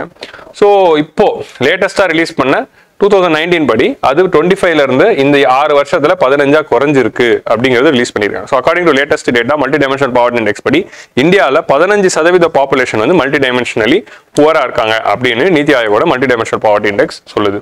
ஸோ வித்தின் தி ஸ்டேட்ஸ் எடுத்து பார்த்தீங்கன்னா பீகார்ல தான் அதிகமான புவர் பீப்புள் இருக்காங்க, அப்புறம் உத்தரப்பிரதேசில் அதிகமான புவர் பீப்புள் இருக்கிறது அந்த டேட்டாவும் ரிலீஸ் பண்ணியிருக்காங்க naturally because of the population.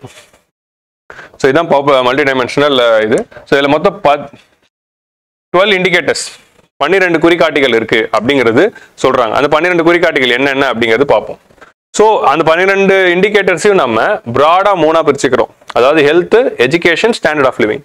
இதே 3 இண்டிகேட்டர்ஸ் வச்சு மெஷர் பண்ற இன்னொரு இண்டெக்ஸ் இருக்கு. என்ன index? Human development index. So மனித மேம்பாட்டு குறியீடு அப்படிங்கிற ஹியூமன் டெவலப்மெண்ட் இண்டெக்ஸ்ங்கிறது வந்து இதே 3 இண்டிகேட்டர்ஸ் வச்சு தான் பண்ணோம். பட் அதில் வந்து health education standard of லிவிங்கில் standard of living per capita இன்கமும் எஜுகேஷனுக்கு வந்து இதே ரெண்டும் ஹெல்த்துக்கு வந்து வெறும் வந்து லைஃப் எக்ஸ்பெக்டன்சி அட் பர்த் அதை வச்சே வந்து ஹியூமன் டெவலப்மெண்ட் இண்டெக்ஸ் வந்து மெஷர் பண்ணியிருப்பாங்க. But multi dimensional poverty index வந்து இந்த 3 வந்து 12 பிரித்து மெஷர் பண்ணுறது. So which means ஹெல்த்துக்குள்ள 3 indicators nutrition அதாவது ஊட்டச்சத்து, சைல்டு அண்ட் அடலசன்ட் மோர்டாலிட்டி குழந்தைகள் மற்றும் இளம் பருவத்தினரின் இறப்பு, குழந்தைகள் வந்து பிறந்த 5 ஆண்டுகளுக்குள்ள எத்தனை குழந்தைகள் இறந்து போகுது அப்படிங்கிறத வச்சும் 18 வயசு ஆகிறதுக்கு முன்னாடி எத்தனை பேர் இறந்து போறாங்க அப்படிங்கிறத வச்சும் இது 2வது இண்டிகேட்டர். 3வது மெட்டர்னல் ஹெல்த் அதாவது தாயுடைய ஆரோக்கியம். ஸோ கர்ப்பிணி தாய் வந்து கர்ப்ப காலகட்டத்தில் அவங்க வந்து எவ்வளோ ஆரோக்கியமா இருக்காங்க அப்படிங்கிறது வந்து சொல்றாங்க. ஸோ தாய் வழி ஆரோக்கியம். ஸோ இதுதான் வந்து ஹெல்த்துக்கு இருக்கிற 3. அதுக்கப்புறமா வந்து எஜுகேஷன்ல வந்து 2 இண்டிகேட்டர்ஸ் இயர்ஸ் ஆஃப் ஸ்கூலிங் பள்ளி படிப்பு எத்தனை ஆண்டுகள் வந்து பள்ளி படிப்புல இருக்காங்க, ஸ்கூல் அட்டெண்டன்ஸ் அதாவது பள்ளி வருகை எவ்வளோ பர்சன்டேஜ் வந்து ஸ்கூல் அட்டெண்டன்ஸ் இருக்கு அப்படிங்கிற இந்த 2 இண்டிகேட்டர் வந்து எஜுகேஷனுக்கு. ஸ்டாண்டர்ட் ஆஃப் லிவிங்ல மொத்தம் 7 இண்டிகேட்டர்ஸ் வந்து வச்சிருக்காங்க. ஸோ இந்த 7 இண்டிகேட்டர்ஸ் என்னென்ன அப்படின்னா ஃபர்ஸ்ட் வந்து வீட்டுக்கு தேவைப்படுற பேசிக் ஒரு நார்மல் சப்சிஸ்டன்ஸ் லிவிங் வாழணும்னா என்னென்ன தேவை, ஃபர்ஸ்ட் உங்களுக்கு என்ன தேவை அப்படின்னா வீடு. நீங்க இருக்கிறதுக்கு ஒரு நல்ல வீடு இருக்கணும். ஸோ அந்த வீட்டுக்கு உங்களுக்கு என்ன இருக்கணும், அடுத்து தண்ணி கனெக்ஷன் இருக்கணும், ட்ரிங்கிங் வாட்டர் டேப் கனெக்ஷன் இருக்கணும், சானிடேஷன் நல்ல ஒரு ட்ரைனேஜ் கனெக்ஷனும் டாய்லெட்டும் இருக்கணும், சூப்பரான ஒரு டாய்லெட் இருக்கணும், குக்கிங் ஃபியூவல் சமைக்கிறதுக்கு ஒரு கேஸ் அடுப்பும் ஸ்டவ் எல்பிஜி ஸ்டவ்வும் இருக்கணும். அதுக்கப்புறமா வீட்டுக்கு கரண்ட் சப்ளை இருக்கணும், கரண்ட் வந்து வந்துகிட்டு இருக்கணும், கரண்ட் சப்ளை இருக்கணும். அதுக்கப்புறம் வீட்டில் வந்து பேசிக் அசட்ஸ் சொத்துக்கள், பேசிக் அசட்னா ஃப்ரிட்ஜு, கிரைண்டர், அதுக்கப்புறமா வந்து மிக்சி, இந்த மாதிரி டிவி, இந்த மாதிரி சின்ன சின்ன சொத்துக்கள் இருக்கணும், பைக்கு, இந்த மாதிரி சின்ன சின்ன சொத்துக்கள் இருக்கணும். அதே மாதிரி உங்களுடைய பொருளாதாரத்தை சீர்படுத்துறதுக்கு ஒரு வங்கி கணக்கு பேங்க் அக்கௌண்ட்டும் இருக்கணும். ஸோ இந்த 7 விஷயம் வந்து மக்கள் கிட்ட இருந்தா அவங்களுடைய வாழ்க்கை தரம் நல்லா இருக்கு அப்படிங்கிறது தான் அர்த்தம். ஸோ இந்த 7 விஷயத்தை வச்சு அவங்களோட வாழ்க்கை தரம் நல்லா இருக்கு அப்படிங்கிறத நம்ம கணிக்கலாம். ஸோ அந்த 7 விஷயம் தான் பார்க்குறோம். ஸோ இந்த 12 விஷயத்தையும் மெஷர் பண்ணி தான் கவர்மெண்ட் வந்து நீத்தி ஆயோக் வந்து multi dimensional poverty index release பண்றாங்க. இப்போ நீங்க வந்து கொஞ்சம் உத்து பாத்தீங்கன்னா இந்த 12 விஷயத்துக்கு அரசாங்கம் வந்து ஸ்கீம்ஸ் போடுறாங்க. இந்த 12 விஷயத்தை அப்போ சரிப்படுத்திட்டா பாவர்ட்டி சரியாயிடும்ல, அதான லாஜிக். இந்த 12 விஷயத்தை டார்கெட் ஆகும். இப்போ நீங்க வந்து அரசாங்கம் வந்து பாவர்ட்டி அலிவேட் பண்ணி என்ன பண்ணணும் அப்படின்னா இந்த 12 விஷயத்தையும் நம்ம மேம்பட்டாலே போதும், அவ்வளவுதான். ஸோ இந்த 12 விஷயமும் மக்களுக்கு சரியாக கிடைச்சிச்சுனாலே மக்களோட வாழ்க்கை தரம் வந்து நல்லா இருக்கும். ஸோ அதுக்கு வந்து எல்லாத்துக்கும் ஸ்கீம் இருக்கு. இப்போ நியூட்ரிஷன் அப்படின்னு பாத்தீங்கன்னா போஷான் இருக்கா, போஷான் அபியான் இருக்கு, போஷான் அபியான் 2.0, போஷான் மா அப்படிங்கிற நிறைய ஸ்கீம்ஸ் இருக்கு. ரேஷன் கடை மூலமா நம்ம வந்து அரிசி கொடுக்குறோம். அதுக்கப்புறமா வந்து மிட் டே மீல் ஸ்கீம்ஸ் தமிழ்நாட்டில் ஒரு படி மேலே போயிட்டு நம்ம காலை உணவு திட்டமும் கொடுக்குறோம். ஸோ நியூட்ரிஷன் அதில் வந்துருது. Child and adolescent mortality, so child and adolescent ஹெல்த்தை வந்து ஸ்ட்ராங்காக வச்சுக்கிறதுக்கு நம்ம அகைன் வந்து மிட் டே மீல் ஸ்கீம், பிரேக்ஃபாஸ்ட் ஸ்கீம்ஸ் கொடுக்குறோம். அதே மாதிரி ஹெல்த் செக்அப் வந்து ஸ்கூல்களில் நடத்துகிறோம். ஸோ அந்த ஸ்கீம்ஸில் அகைன் போஷான் ஸ்கீம்லேயும் வந்து சில்ட்ரன் வந்து கவர் ஆகிறாங்க. ஸோ பால் விகாஸ் காரியக்ரம் அந்த மாதிரி ஒரு ஸ்கீம் இருக்கு. ஸோ அந்த மாதிரி வந்து அவங்களுடைய அந்த ஹெல்த் ஸ்கீம்ஸ் எல்லாமே வந்து மூலமா வந்து we are providing health to them. So அதே மாதிரி வந்து சர்வ சிக்ஷா அபியான்ல வந்து நமக்கு எஜுகேஷன். ஸோ அது மாதிரி மெட்டர்னல் ஹெல்த்துக்கு வந்து நம்ம ஜனனி சுரக்ஷா யோஜனா, ஜனனி சிசு சுரக்ஷா யோஜனா, அதுக்கப்புறமா வந்து பிரதான் மந்திரி மாத்ரு வந்தன யோஜனா, மாத்ருத்வ சஹயோக், ஸோ ஜனனி சுரக்ஷா யோஜனா, ஜனனி சிசு சுரக்ஷா யோஜனா, பிரதான் மந்திரி மாத்ரு வந்தன யோஜனா, பிரதான் மந்திரி மாத்ருத்வ சஹயோக் அப்படிங்கிற ஒரு இது, அப்புறம் வந்து பிரதான் மந்திரி மாத்ருத்வ அஸ்வான் அப்படிங்கிற ஒரு ஸ்கீம். இந்த மாதிரி ஸ்கீம்ஸ்ல நமக்கு வந்து மெட்டர்னல் ஹெல்த்தை வந்து என்ஷோர் பண்றோம். ஸோ ஜனனி சுரக்ஷால நம்ம என்ன பண்றோம், பிரெக்னன்ட் லேடிக்கு வந்து கண்டிப்பா வந்து குழந்தை பெற்றுக்கிறது ஹாஸ்டல், இன்ஸ்டிடியூஷனல் டெலிவரி, ஹாஸ்டல்ல வந்து தான் ஹாஸ்பிட்டல்ல வந்து தான் குழந்தை பெற்றுக்கணும் அப்படிங்கிறது பார்க்குறோம். அதை தாண்டி ஒரு 1000 ரூபாய் சப்போர்ட் வந்து கொடுக்குறோம். அதுக்கப்புறமா ஜனனி சிசு சுரக்ஷால பிறந்த குழந்தை வந்து ஆரோக்கியமா இருக்கா அப்படிங்கிறதுக்கு பார்க்குறோம். பிரதான் மந்திரி மாத்ரு வந்தன யோஜனால என்ன பண்றோம், மாசம் அதாவது அந்த பிரெக்னன்ட் லேடிக்கு வந்து 3 தவணையில வந்து நம்ம 6000 ரூபாய் கொடுக்குறோம். 6000 ரூபாய் என்ன அப்படின்னா பிரெக்னன்ட் ஆன பிறகு பிரெக்னன்சி ரெஜிஸ்டர் பண்ண ஒரு அமௌண்ட், அப்புறமா வந்து அரசாங்கம் சொன்ன எல்லா செக்கப்புக்கும் அந்த 9 மாசத்துல எல்லா செக்கப்புக்கும் வந்தா ஒரு அமௌண்ட், குழந்தை பெற்ற பிறகு 6 குழந்தை பெற்ற பிறகு ஒரு காலகட்டத்துக்கு அப்புறம் வந்து ரெஜிஸ்டர் பண்ணா ஒரு அமௌண்ட், இந்த மாதிரி 3 இன்ஸ்டால்மெண்ட்ல கொடுக்குறோம். ஸோ இந்த மாதிரி வந்து லக்ஷா அப்படிங்கிற ஸ்கீம்ல வந்து நம்ம வந்து லேபர் வார்டோட குவாலிட்டியை வந்து இம்ப்ரூவ் பண்றோம். ஸோ இந்த மாதிரி வேரியஸ் ஸ்கீம்ஸ் மூலமா நம்ம மெட்டர்னல் ஹெல்த்தை சரி பண்றோம். So years of schooling, school attendance improve பண்ண என்ன பண்றோம், நம்ம வந்து சர்வ சிக்ஷா அபியான் இருக்கு, சமகிரக சிக்ஷா அபியான் இருக்கு, அப்புறமா வந்து ராஷ்ட்ரிய மத்தியமிக் சிக்ஷா அபியான் இருக்கு. ஸோ அதுக்கப்புறமா வந்து we are having new education பாலிசியில புது கல்விக் கொள்கையில நம்ம வந்து நிறைய ஸ்கீம்ஸ் கொண்டு வந்திருக்கோம். ஸோ இந்த மாதிரி நிபுன் பாரத் அப்படிங்கிற ஸ்கீம்ல வந்து நம்ம லேர்னிங் அவுட்கம்ஸ் இம்ப்ரூவ் பண்றோம். So all this things are improving the school attendance and years of schooling. Drop out ரேஷியோலாம் குறைக்கிறது. இப்போ குக்கிங் ஃபியூவலுக்கு என்ன பண்ணுவோம்? குக்கிங் ஃபியூவலுக்கு வந்து நம்ம உஜ்வாலா யோஜனா, பிரதான் மந்திரி உஜ்வாலா யோஜனால நமக்கு குக்கிங் ஃபியூவல் தரும், கேஸ் அடுப்பு தரும். இது தமிழ்நாட்டில் 2006 வந்து கேஸ் அடுப்பு திட்டம் வந்துருச்சு. சானிடேஷனுக்கு என்ன பண்றோம்? ஸ்வச் பாரத்ல நம்ம டாய்லெட் கட்டி தரோம். அப்புறமா எல்லார் வீட்டுக்கும் வந்து டாய்லெட் கனெக்ஷன்ஸ் வந்து கொண்டு வரோம். அபாலிஷன் ஆஃப் மேனுவல் ஸ்கேவெஞ்சிங் ஆக்ட்ல வந்து அந்த கழிப்பறைகள்ல வந்து கனெக்ஷன், தண்ணி இல்லாத ட்ரை லேட்ரின்ஸ் எல்லாத்தையும் நம்ம வந்து எடுக்கிறோம். ஸோ இதுக்கு வந்து நமக்கு ஸ்வச் பாரத் இருக்கு. ட்ரிங்கிங் வாட்டருக்கு என்ன இருக்கு? जल शक्ति अभियान, प्रधानमंत्री जल शक्ति अभियान, जल जीवन मिशन. तो जल जीवन मिशन என்ன பண்றோம்? ஜல் ஜீவன் மிஷன்ல எல்லா வீட்டுக்குமே ஒரு tape, functional drinking water tape எல்லார் வீட்டுக்கும் கொடுக்க போறோம். அப்படிங்கிறது வந்து நம்ம ஜல் ஜீவன் மிஷன்ல கொடுக்குறோம். ஒரு நாளைக்கு 55 லிட்டர் தண்ணி வந்து ஒரு ஆள் வந்து சராசரியா கன்சியூம் பண்ணணும். ஒரு ஆள் சராசரியா 55 லிட்டர் தண்ணி ஒரு நாளைக்கு கன்சியூம் பண்ற அளவுக்கு தண்ணி வந்து ஒரு டேப்ல கொடுக்குறோம் ஜல் ஜீவன் மிஷன். ஹவுசிங் என்ன பண்றோம்? பிரதான் மந்திரி ஆவாஸ் யோஜனா கிராமின், பிரதான் மந்திரி ஆவாஸ் யோஜனா அர்பன் அப்படின்னு 2 ஸ்கீம் மூலமா வீடு கட்டி தரும். ஸோ நீங்க லோன் கட்டி வாங்குற மாதிரி வீடுகள் இருக்கு, ஆல்ரெடி இருக்க வீடு மறுசீலமைப்பு பண்ணிக்கலாம், இல்லை புது வீடு வாங்கிக்கலாம். எலக்ட்ரிசிட்டிக்கு என்ன பண்ணுவோம்? சௌபாகியா ஸ்கீம்ல என்ன பண்ணுவோம்? ஃபர்ஸ்ட் வந்து நம்ம வந்து தீனதயாள் கிராம் ஜோதி யோஜனால எல்லா ரூரல் ஏரியாவுக்கும் நம்ம எல்லா வில்லேஜஸ்க்கும் வந்து நம்ம என்ன பண்ணோம்? கரண்ட் கொண்டு போனோம். இப்போ சௌபாகியா யோஜனால வந்து எல்லா வீட்டுக்கும் நம்ம கரண்ட் கொண்டு போனோம் அப்படிங்கிறது பாக்குறோம். பேங்க் அக்கௌண்ட் கொடுக்கறதுக்கு ஜன்தன் யோஜனா மூலம் எல்லாருக்கும் பேங்க் அக்கௌண்ட் கொடுத்தோம். ஸோ இப்படி எல்லாத்துக்கும் எல்லா ஸ்கீம்ஸும் இருக்கு. இதெல்லாம் தான் வந்து பாவர்ட்டி எலிவேஷன் ஸ்கீம். இப்போ நான் ஸ்பீடா இத்தனை ஸ்கீம்ஸோட பேர் சொன்னேன்ல, நான் சொன்ன இந்த ஸ்கீம்ஸோட பேர் எல்லாம் நீங்க டக்கு நோட் பண்ணிக்கோங்க. நோட் பண்ணிக்கிட்டு டக்குன்னு கூகுள் எடுத்து வச்சுக்கோங்க. இந்த எல்லா ஸ்கீம்ஸையும் போட்டு பார்த்து ஒரு 1/2 மணி நேரம் ஸ்பெண்ட் பண்ணி எல்லா ஸ்கீம் பத்தி படிச்சிருங்க. இது படிச்சு முடிச்சா என்ன ஆயிடும்? பாவர்ட்டி எலிவேஷன் ஸ்கீம்ஸ் முடிஞ்சிச்சா? கரண்டா இருக்கிற பாவர்ட்டி எலிவேஷன் ஸ்கீம் எல்லாம் முடிஞ்சிச்சா? அவ்வளவுதான் இருக்கு. ஸோ ஃபேக்சுவலா இந்த மாதிரி விஷயங்கள் எல்லாம் நீங்க இப்போ ஒரு அடுத்த 1/2 hour ஸ்பெண்ட் பண்ணீங்கன்னா, இந்த வீடியோ முடிச்ச உடனே நான் சொன்ன ஸ்கீம்ஸ் எல்லாத்த பத்தியும் படிச்சு முடிச்சிட்டீங்கன்னா அவ்வளவுதான், பாவர்ட்டி எலிவேஷன் ஸ்கீம் முடிஞ்சிச்சு. பிரிலிம்ஸ்ல வந்து நமக்கு கேள்வி வந்தா எழுதிடலாம். இப்போ அசட்ஸ் அப்படிங்கிற இந்த ஏரியா மட்டும் தான் கவர்மெண்ட் வந்து பாக்கி வச்சிருக்காங்க. ஸோ இந்த மாதிரி எந்த பொருளும் கொடுக்கறது இல்லை. தமிழக அரசு அதுலயும் வந்து முன்னோடி. நீங்க இந்த மாதிரி எல்லாத்துலயும் பாத்தீங்கன்னா தமிழக அரசு எல்லாத்துலயும் முன்னோடியா இருப்பாங்க. நம்ம தான் ஃபர்ஸ்ட் எல்லாமே பண்ணியிருப்போம். ஸோ அந்த மாதிரி வந்து அசட்ஸ்ல பாத்தீங்கன்னா நம்ம ஆல்ரெடி வந்து டிவி கொடுத்தோம், மிக்சி கொடுத்தோம், கிரைண்டர் கொடுத்தோம், ஃபேன் கொடுத்தோம், அதுக்கப்புறம் லேப்டாப் கொடுக்குறோம், சைக்கிள் கொடுக்குறோம். ஸோ 6 பொருள் வந்து கொடுத்துருக்கோம். ஸோ எல்லா மக்களுக்குமே வந்து இந்த 6 பொருள் கொடுத்து வீட்டில் தேவைப்படுற பேசிக் அசட்ஸையும் வந்து தமிழ்நாடு கவர்மெண்ட் ஒரு லெவலுக்கு மேலே போயிடுச்சு. எல்லார் வீட்லையும் அசட்ஸ் இருக்கணும்னு நம்ம இண்டெக்ஸ்ல இருக்கு, ஆனால் அதையும் நம்ம அமல்படுத்தியிருக்கோம் தமிழ்நாட்டில். ஸோ அதனால தான் இது எல்லாத்துலேயும் தமிழ்நாடு வந்து முன்னோடியா இருக்கிறதுனால தான் அது வந்து ஒரு வளர்ந்த மாநிலமா இருக்கு, அதாவது மற்ற மாநிலத்தை கம்பேர் பண்ணும்போது. ஸோ இதெல்லாம் தான் வந்து மல்டி டைமென்ஷனல் பாவர்ட்டி இண்டெக்ஸ்ல இருக்கிற முக்கியமான ஸ்கீம்ஸ். ஸோ இது பார்க்கறது, இப்போ நம்ம இது எல்லாமே பார்க்கறது எதுக்குன்னா வறுமையை அளவிடுறதுக்கான தான். So they are just measuring, estimating the பாவர்ட்டியை estimate பண்றதுக்கு தான் இதெல்லாமே தவிர ஒரு ஸ்கீம் வந்து கவர்மெண்ட் இம்ப்ரூவ்மெண்ட் பண்ணா இதை பேஸ் பண்ணிலாம் வந்து பெனிஃபிட்ஸ் தரதில்லை. இப்போ யாரெல்லாம் வறுமை கோட்டு கீழே இருக்காங்களோ அவங்களுக்கு தான் எல்லா பெனிஃபிட்டும் கவர்மெண்ட் கொடுக்கணும் அப்படின்னு சொல்லி இந்த டெண்டுல்கரோட பாவர்ட்டி லைனை வச்சுக்கிட்டு அந்த பாவர்ட்டி லைன் கீழே இருக்கிறவங்க மட்டும் கண்டுபிடிச்சு அவங்களுக்கு மட்டும் பெனிஃபிட்ஸ் கொடுக்கல. அப்படி கொடுத்தா அது அபத்தமா இருக்கும். இப்போ 10,000 ரூபாய் மாசம் இருந்தா உங்களுக்கு வந்து ஒரு டீசென்டான வாழ்க்கை வாழ முடியும் அப்படின்னு சொன்னா அப்போ 16,000 ரூபாய் சம்பளம் வாங்குறவர் ஏழை இல்லையா? அவருக்கு ஸ்கீம்ஸ் தேவை இல்லையா? அப்போ 15,000 ரூபாய் மட்டுமே ஒருத்தர் மாச சம்பளம் வாங்கிட்டு இருந்தாருன்னா அவர் பணக்காரரா? அவருக்கு எந்த பெனிஃபிட்ஸும் தேவை இல்லையா? ஸோ இப்போ நீங்க வந்து வெறும் வந்து ஒரு பாவர்ட்டி லைனை வச்சுக்கிட்டு பாவர்ட்டி லைன் கீழே இருக்கிறவங்க எல்லாரையும் கூப்பிட்டுக்கிட்டு அவங்களுக்கு மட்டும் நீங்க வந்து பெனிஃபிட்ஸ் கொடுத்தோம் அப்படின்னா என்ன ஆகும்? நிறைய எக்ஸ்க்ளூஷன் எரர் இருக்கும், நிறைய பேர் வந்து விட்டு போயிடும். ஸோ அதனால தான் நம்ம என்ன பண்ணணும், இதை வந்து பாவர்ட்டி எவ்வளவு இருக்குன்னு தெரிஞ்சுக்கிறதுக்காக ஒரு புள்ளியலுக்காக தான், ஒரு ஸ்டாட்டிஸ்டிக்ஸ்க்காக தான் வந்து நம்ம எடுத்துக்கிறோமே தவிர இது பெனிஃபிஷியரி ஐடென்டிஃபிகேஷனுக்கு இல்ல, ப்ரோக்ராம் இம்ப்ளிமெண்ட் பண்றதுக்கு நம்ம லிஸ்ட் எடுக்கிறதுக்கு இது இல்லை. ஸோ அப்போ லிஸ்ட் எடுக்கிறதுக்கு என்ன கொண்டு வந்தோம்? அதுக்கு தான் socio economic and caste census.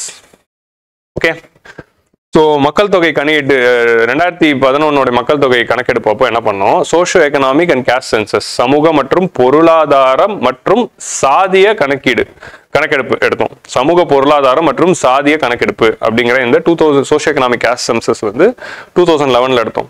இதுல என்ன பண்ணோம்? ஒவ்வொரு மக்களும் சோஷியலி அண்ட் எக்கனாமிக்கலி என்ன நிலவரத்தில் இருக்காங்க, எந்த ஜாதியை சேர்ந்தவங்க அப்படின்னு ஒரு கேஸ்ட் சென்சஸ் பண்ணோம். அதோடைய சோஷியோ எக்கனாமிக் டேட்டா, அதாவது சமூகம் மற்றும் பொருளாதாரத்தோட டேட்டா ரிலீஸ் பண்ணிட்டாங்க. கேஸ்ட் டேட்டா மட்டும் இன்னும் அரசாங்கம் ரிலீஸ் பண்ணல. ஸோ இதை வச்சு என்ன பண்றாங்க? ஒரு 14 கிரைட்டீரியா வச்சிருக்காங்க. உங்களுக்கு புரியுதா? Automatic inclusion criteria. அப்புறமா இந்த 16 கிரைட்டீரியா வச்சு 7 டிப்ரவேஷன்ஸ். அதாவது உங்க வீட்டில் வந்து ஃப்ரிட்ஜ் இருக்கா, உங்க வீட்டில் வந்து ஏசி இருக்கா, உங்க வீட்டில் வந்து 2 வீலர் இருக்கா. ஃப்ரிட்ஜ், ஏசி, 2 வீலர் ஒரு வீட்டில் இருந்துச்சுன்னா அவங்க ஏன் ஏழையா இருக்க போறாங்க? ஸோ அவங்க வந்து ஒரு மிடில் கிளாஸ் பீப்புளாக தான் இருப்பாங்க அப்படிங்கிறதுனால அவங்களெல்லாம் எக்ஸ்க்ளூட் பண்ணிடுவாங்க. இந்த மாதிரி ஒரு 14 எக்ஸ்க்ளூஷன் கிரைட்டீரியா வச்சு ஒரு 7 கிரைட்டீரியா வச்சு 7 டிப்ரவேஷன் கிரைட்டீரியா. 7 டிப்ரவேஷன் கிரைட்டீரியானா எதெல்லாம் வந்து இருந்தா பை டிஃபால்ட்டாவே அவங்க டிப்ரவேஷன்னா எதெல்லாம் அவங்களுக்கு வந்து மறுக்கப்பட்டிருக்கு. ஸோ அந்த 7 மறுக்கப்பட்ட கிரைட்டீரியாக்கள் வச்சு நம்ம சோஷியோ எக்கனாமிக் கேஸ்ட் சென்சஸ் கொண்டு வந்தோம். ஸோ அந்த 7 டிப்ரவேஷன் கிரைட்டீரியா, 14 இன்க்ளூஷன் கிரைட்டீரியா இதெல்லாம் வந்து ரொம்ப ஃபேக்சுவலா இருக்கும். நீங்க அதை சாதாரணமா socio economic caste census UPSC அப்படின்னு டைப் பண்ணாலே உங்களுக்கு அது கிடைச்சிரும். இல்ல அதோட விக்கிபீடியா பேஜ் போய் பார்த்தாலே உங்களுக்கு தெரிஞ்சிடும். அந்த ஃபேக்டை நீங்க பாத்துக்கோங்க. பட் இது என்னங்கிறது நான் சொல்லி கொடுத்துறேன், அது நம்ம கடமை. So socio economic caste சென்சஸை base பண்ணி தான் வந்து நம்ம என்ன பண்ணோம், இந்தியாவில் இருக்கிற ஸ்கீம்ஸ்க்கான பெனிஃபிஷரி ஐடென்டிஃபை பண்றோம். இது வந்து ஒரு காம்ப்ரஹென்சிவான முறை. இன்னைக்கு வந்து உஜ்வாலா யோஜனால உங்களுக்கு கேஸ் வேணும்னாலும் இதை வச்சு தான் டேட்டா எடுக்கிறாங்க. அதே மாதிரி வந்து உங்களுக்கு ஆயுஷ்மான் பாரத் கார்டு வேணும்னாலும் இதை வச்சு தான் டேட்டா எடுக்கிறாங்க. ஸோ இந்த மாதிரி எல்லா கவர்மெண்ட் ஸ்கீம்ஸ்க்கும் இதை தான் பெனிஃபிஷரி ஐடென்டிஃபிகேஷன் இருக்கே தவிர டெண்டுல்கர் லைனும் மல்டி டைமென்ஷனல் பாவர்ட்டி இண்டெக்ஸும் எதுக்கு அப்படின்னு பார்த்தீங்கன்னா இது வந்து ஜஸ்ட் வந்து ஒரு அளவீடுக்காக தான். சரியா? ஸோ இப்போ வந்து நம்ம பொதுவான கருத்துக்கு வந்துடலாம். வறுமையின் காரணங்கள் என்ன? இந்தியாவில் வறுமையின் காரணம் பாப்புலேஷன் அதிகமாக இருக்கிறதுனால ரிசோர்சஸ் வந்து ஷேர் பண்ண போடுது. சோஷியல் எக்ஸ்க்ளூஷன், ஜாதிய ரீதியாகவும் பாலின ரீதியாகவும் வந்து நம்ம என்ன பண்ணுறோம், சோஷியல் எக்ஸ்க்ளூஷன், அவங்களை வந்து சமூக புறக்கணிப்பு பண்ணியிருக்கோம். ஸோ அதனால ஜாதிய லெவல் ஏற்றத்தாழ்வுகளை வந்து நம்ம சரிப்படுத்தணும். At the same time gender ஜஸ்டிஸும் நம்ம என்ஷோர் பண்ணணும். டிரான்ஸ்ஜெண்டர் பீப்புளுக்கும் ஜெண்டர் மைனாரிட்டிஸான LGBTQ கம்யூனிட்டிக்கும் அவங்களுக்கு கிடைக்க வேண்டிய டிக்னிட்டியை நம்ம என்ஷோர் பண்ணணும். அப்போ தான் வந்து அவங்களுக்குள்ள இருக்க பாவர்ட்டியை சரி பண்ணலாம். லோ அக்ரிகல்ச்சரல் ப்ரொடக்டிவிட்டி, அக்ரிகல்ச்சருடைய விவசாய உற்பத்தி திறன் வந்து கம்மியா இருக்கிறதுனால நம்மளுடைய ஃபார்மர்ஸ்க்கு வந்து லாபம் கிடைக்க மாட்டேங்குது. அதனால இப்போ இந்த பாவர்ட்டியில நீங்க எடுத்து பார்த்தீங்கன்னா விவசாயிகள் தான் நிறைய வறுமையா இருக்காங்க. ஏன்னா அவங்களுடைய அக்ரிகல்ச்சரோட உற்பத்தி திறன் கம்மியா இருக்கிறதுனால அது கிடைக்கிற இன்கமும் கம்மியா இருக்கு. Huge unemployment. இந்தியாவில் வேலையின்மை அதிகமாக இருக்குது. ஏன்னா வந்து நம்ம வந்து அக்ரிகல்ச்சர்லேருந்து டேரெக்டாக சர்வீசஸ்க்கு போயிட்டோம். உற்பத்தி துறையை வளர்க்கவே இல்லை. ஸோ உற்பத்தி துறையை வளர்க்கவே இல்லாதனால நிறைய வேலையின்மை உருவாயிருக்கு. Low rate of economic development for 40 years. சுதந்திரம் வாங்கும் போதே நம்ம வந்து ஒரு ஏழை நாடு. பிரிட்டிஷ் வந்து நம்மளை ஏழை நாடு ஆக்கிட்டாங்க. ஸோ அந்த ஏழை நாடு வந்து 17ஆம் நூற்றாண்டுல ஒரு பணக்கார நாடா இருந்த ஒரு நாட்டை 200 ஆண்டுகள் ஆட்சி செய்து ஏழை நாடா மாத்திட்டு போயிட்டாங்க பிரிட்டிஷ். ஸோ இந்த poor country when we started off our development journey in 1947, from 1947 to 1990 நம்மளோட எக்கானமி க்ளோஸ்ட் எக்கானமியா இருந்தது. பெரிய growth ரேட்லாம் அட்டைன் பண்ணல அப்படிங்கிறதுனாலே நம்ம வந்து பயங்கரமான ஒரு டெவலப்மெண்ட்டை நோக்கி போகல. ஸோ அதனால என்ன ஆயிடுச்சு, பாவர்ட்டி இன்னும் இன்டென்சிஃபை தான் இருக்கு. பாவர்ட்டி குறைஞ்சதே தவிர அது ஸ்டாக்னண்டா இருக்கு. 1991 ரிஃபார்ம்ஸ்க்கு அப்புறமா தான் பாவர்ட்டி எலிவேஷன் இன்னும் நல்லா இருந்திருக்கு அப்படின்னு சொல்றாங்க. இன்ஃப்ளேஷன், பொருளோட விலைகள் ஏறிட்டே இருக்கிறதுனால மக்கள் வந்து அவதிப்படுறாங்க. கொலோனியல் பாஸ்ட், பிரிட்டிஷ் ஆண்டது ஒரு பிரச்சனையா இருக்கு. கரப்ஷன் வந்து ஒரு மிகப்பெரிய பிரச்சனைங்க. நீங்க கடந்த 70 ஆண்டுகள்ல கவர்மெண்ட் போடுற ஸ்கீம்ஸ் எல்லாம் நல்லா தான் போடுறாங்க. கவர்மெண்டோட ஸ்கீம்ஸ் எல்லாம் பெர்ஃபெக்டா இருக்கும். ஆனா எங்க பிரச்சனை இருக்கு, அதை அமல்படுத்தும் போது நடக்கிற சின்ன இந்த கரப்ஷன்ஸ், அதே மாதிரி ஒரு ஸ்கீம்ஸ் கொண்டு வரும்போது இருக்க கரப்ஷன்ஸ், பினான்சியல் அலோகேஷன்ஸ்ல இருக்க கரப்ஷன்ஸ், இந்த மாதிரியான ஊழல்னால தான் என்ன நடக்குது, மக்களுக்கு போய் சேர வேண்டிய பணத்தை சேர மாட்டேங்குது. நடுவுலயே நிறைய பேர் அந்த பணத்தை சுரண்டி கொள்றதுனால மக்களுக்கான நன்மைகள் போய் சேர மாட்டேங்குது. ரூரல் இண்டட்னஸ். ரூரல் இண்டட்னஸ்னா என்னதுன்னா கிராமப்புறத்துல கிராமப்புற கடன் அதிகமா இருக்கு. விவசாயி வாங்குற கடனை அடைக்க முடியல, இல்ல ஒரு கிராமப்புறத்துல ஒரு சிறு குறு தொழிலாளி வாங்குற கடனை அடைக்க முடியல. ஸோ அதனால என்ன ஆயிடுது, அவங்க பாவர்ட்டி ட்ராப்ல மாட்டிக்கிறாங்க. ஸோ பாவர்ட்டி ட்ராப்ல எப்போ மாட்டிப்பாங்க, டெட் ட்ராப்னு ஒன்று இருக்கு. டெட் ட்ராப்னா என்ன அப்படின்னா, நீங்க ஒரு கடன் வாங்குவீங்க, கடன் வாங்கி செலவு பண்ணிருப்பீங்க, அந்த கடனை அடைக்கிறதுக்கு உங்களுக்கு காசு திரும்ப வந்திருக்காது. ஒரு கடனை அடைக்கிறதுக்காக இன்னொரு கடன் வாங்குவோம். ஸோ அந்த கடன் அடைக்கிறதுக்கு இந்த கடன் வாங்கும். ஸோ இது எல்லாத்தோட கடனோட வட்டி ஒன்று சேர்ந்து ஒரு காலகட்டத்தில் நீங்கள் எந்த கடனையும் அடைக்காம எல்லா கடனுக்கும் வட்டி மட்டும் அடைச்சிக்கிட்டு இருப்பீங்க. ஸோ இப்படி வட்டி மட்டும் நம்ம அடைச்சிட்டு இருக்கிறதுனாலே நம்ம rural dead ட்ராப்ல மாட்டிப்போம். Gender inequality. So பாலின சமத்துவமின்மை ஒரு மிகப்பெரிய பிரச்சனையா இருக்கு. ஸோ இது எல்லாத்தோட மிகப்பெரிய பிரச்சனை எதுனா lack of understanding of poverty. வறுமையின் தன்மை புரியறது இல்லை. யாருக்கு புரியலன்னா, பாலிசி மேக்கிங்ல வறுமையின் தன்மையை ஒழுங்கா புரிஞ்சுக்கிட்டாதான் வறுமையோட ஒழிப்புக்கு சரியான திட்டமிடல் முடியும். So only if you understand the multidimensional nature of poverty, you can make schemes for the poverty alleviation. Without understanding, you will implement the faulty schemes. So அதுதான் வந்து understanding of the nature. So poverty alleviation வந்து இந்தியாவில் வந்து எப்படி நம்ம implement பண்ணோம் அப்படிங்கிறது வந்து ஒரு அப்ரோச். இது வந்து யூபிஎஸ்சியோட என்சிஆர்டி, அதாவது யூபிஎஸ்சியோட என்சிஆர்டின்ற பாருங்க 11th ஸ்டாண்டர்ட் என்சிஆர்டி புக்ல இருக்கும். என்சிஆர்டி புக்ல வந்து இந்தியாவில் வந்து வறுமை ஒழிப்புக்கு அரசாங்கம் எந்த முறையை பயன்படுத்தி வறுமை ஒழிப்பை கொண்டு வந்தாங்க அப்படிங்கிறதுக்கு 3 அப்ரோச் தராங்க. ஸோ அந்த 3 அப்ரோச் என்ன அப்படின்னு பார்த்தீங்கன்னா, ஆரம்ப கட்டத்தில் நம்ம சுதந்திரம் வாங்கும்போது growth oriented அப்ரோச், வளர்ச்சி சார்ந்த ஒரு அப்ரோச். நெக்ஸ்ட் வந்து செல்ஃப் எம்ப்ளாய்மெண்ட், அதாவது சுய வேலை வாய்ப்பு மூலமா. 3வது வந்து ப்ரொவிஷன் ஆஃப் பேசிக் அம்யூனிட்டிஸ், குறைந்தபட்ச அடிப்படை வசதிகளை நேரடியாக வழங்குதல். ஸோ இந்த 3 அப்ரோச்ல தான் நம்ம இவால்வ் ஆயிருக்கோம். ஸோ நம்ம இண்டிபெண்டன்ஸ் ஆகிட்டு ஆரம்ப காலகட்டத்தில் நம்ம கவர்மெண்ட் வந்து என்ன நினைச்சாங்க அப்படின்னா, டைரக்ட் பாவர்ட்டி எலிவேஷனை பத்தி யோசிக்கல, டைரக்டா வறுமையை அட்டாக் பண்ணணும் அப்படின்னு யோசிக்கல. என்ன பண்ணாங்க அப்படின்னா, growth oriented. நம்ம நாடு வந்து க்ரோ ஆயிடுச்சுன்னா, நம்ம நாட்டோட ஜிடிபி வந்து வளர்ந்துடுச்சுன்னா, ஸோ ஜிடிபி அதிகமாக இருக்கும்போது நம்ம நாட்டோட ஜிடிபி வந்து ஃபர்ஸ்ட் வந்து ஜிடிபி இவ்வளோண்டா இருக்கு, இப்படி சின்னதாக இருக்க ஜிடிபியை நம்ம பெருசாக்கிட்டோம்னா இந்த பெருசான ஜிடிபி வந்து மக்கள் கிட்ட நம்ம பகிர்ந்து கொடுக்கலாம். ஜிடிபியே இவ்வளோ சின்னதாக இருக்கிறப்போ அதை எப்படி பகிர்ந்து கொடுக்கணும்? தேசிய வருவாய் கம்மியாக இருக்கும்போது அதை பகிர்ந்து கொடுக்க முடியாது. ஸோ தேசிய வருவாயை அதிகப்படுத்திட்டா அதிகமான தேசிய வருவாயை நம்ம பகிர்ந்து கொடுக்கலாம். ஸோ ஃபர்ஸ்ட் வந்து நம்ம சைஸை பெருசாக்கலாம். Let's increase the size of cake before dividing it. கேக்கோட அளவு சின்னதாக இருந்தால் நம்ம ஒரு 10 பேருக்கு வெட்டி தர முடியாது, பெரிய கேக் இருந்தால் தான் நம்ம வெட்டி தர முடியும். So increase the size of cake before distributing it அப்படிங்கிற அந்த லாஜிக்ல தான் நம்ம என்ன பண்றோம், ஜிடிபியை வளர்த்துட்டாலே வளர்ந்த பிறகு அதை நம்ம வெட்டி கொடுத்துடலாம். ஆட்டோமேட்டிக்கலி வந்து ஜிடிபி வளர. ஸோ அதுக்கு நம்ம என்ன பண்ணோம், ஃபர்ஸ்ட் 5 இயர் பிளான்ல அக்ரிகல்ச்சரையும் செகண்ட் 5 இயர் பிளான்ல இண்டஸ்ட்ரீஸையும் ஃபோக்கஸ் பண்ணி அக்ரிகல்ச்சரையும் இண்டஸ்ட்ரீஸையும் மட்டும் வளர்த்துட்டா அதனாலே வேலை வாய்ப்புகள் உருவாக்கி மக்களுக்கு டெவலப்மெண்ட் போய் சேர்ந்துரும் அப்படின்னு நம்புறோம். அதுக்கு பேர் தான் trickle down theory. Trickle down தியரினா என்னதுன்னா, கசிந்து செல்லுதல். நீங்க ஒரு டிஷ்யூ பேப்பர்ல எடுத்து ஒரு எண்டில் தண்ணி போட்டீங்கன்னா ஆட்டோமேட்டிக்கா அந்த தண்ணி அப்படியே பரவும் அந்த பேப்பர்ல. அந்த மாதிரி நீங்க growth வந்து அப்படிதான் பரவும். நீங்க வந்து அக்ரிகல்ச்சர்லயும் இண்டஸ்ட்ரியிலையும் நீங்க டெவலப் பண்ணிட்டீங்கன்னா அதனால வர growth எக்கனாமில இருக்க எல்லாருக்கும் போயிடும் அப்படிங்கிற அந்த நம்பிக்கையில தான் ட்ரிக்கிள் டவுன் தியரி கொண்டு வராங்க. பட் இந்த ட்ரிக்கிள் டவுன் தியரி வந்து எஃபெக்டிவா போகல. ஸோ எல்லாருக்குமே பலன் போய் சேரல. ஸோ அதனால வந்து நம்ம வந்து growth oriented approach வந்து இட் டிட்ன்ட் ஒர்க் வெல். அதுக்கப்புறமா தான் 1970s நம்ம self employment and wage employment schemes கொண்டு வந்தோம். ஸோ வேஜ் எம்ப்ளாய்மெண்ட் அப்படின்னா கூலி தொழில்கள், செல்ஃப் எம்ப்ளாய்மெண்ட் அப்படின்னா சுய வேலை வாய்ப்பு. ஸோ இந்த மாதிரி கூலி தொழில் மூலமாகவும் சுய வேலை வாய்ப்பு மூலமாகவும் நம்ம ஸ்கீம்ஸ் கொண்டு வந்தோம். அந்த ஸ்கீம்ஸ்ல வந்து இப்போ வந்து நிறைய ஸ்கீம்ஸ் நான் அடுத்த ஸ்லைட்ல எக்ஸாம்பிள் காட்டுறேன். ஸோ அந்த ஸ்கீம்ஸ் மூலமா வந்து நம்ம பாவர்ட்டி எலிவேஷன் ட்ரை பண்ணோம். எப்படின்னா, ஒரு கிராமப்புறத்துல இருக்க ஒருத்தருக்கு நம்ம ஒரு குட்டி லோன் கொடுத்தா அதை வச்சு ஒரு பிசினஸ் ஆரம்பிச்சிருவாரு. ஒரு பொட்டி கடை வச்சு கொடுத்தா அதனால அவர் வெளியே வந்துருவாரு. ஒரு அயன் பாக்ஸ் கொடுத்தா அவர் இஸ்திரி போட்டு பொழைச்சிப்பாரு.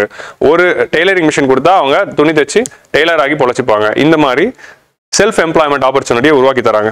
அதே மாதிரி வேஜ் எம்ப்ளாய்மெண்ட் ஆப்பர்ச்சுனிட்டினா கவர்மெண்ட்டுக்கு ஒரு இடத்துல ரோடு போடணும்னா அதுக்கு கூலி தொழிலாளர்கள் தேவை அப்படின்னா அந்த தேவைக்கான தொழிலாளர்களை அந்த கிராமத்துல இருந்து ரெக்ரூட் பண்றது. ஸோ அந்த கிராமத்துலேருந்து ரெக்ரூட் பண்ணும்போது ஆட்டோமேட்டிக்கலி அவங்களுக்கு நம்ம கூலி வேலைகள் கொடுக்கலாம்.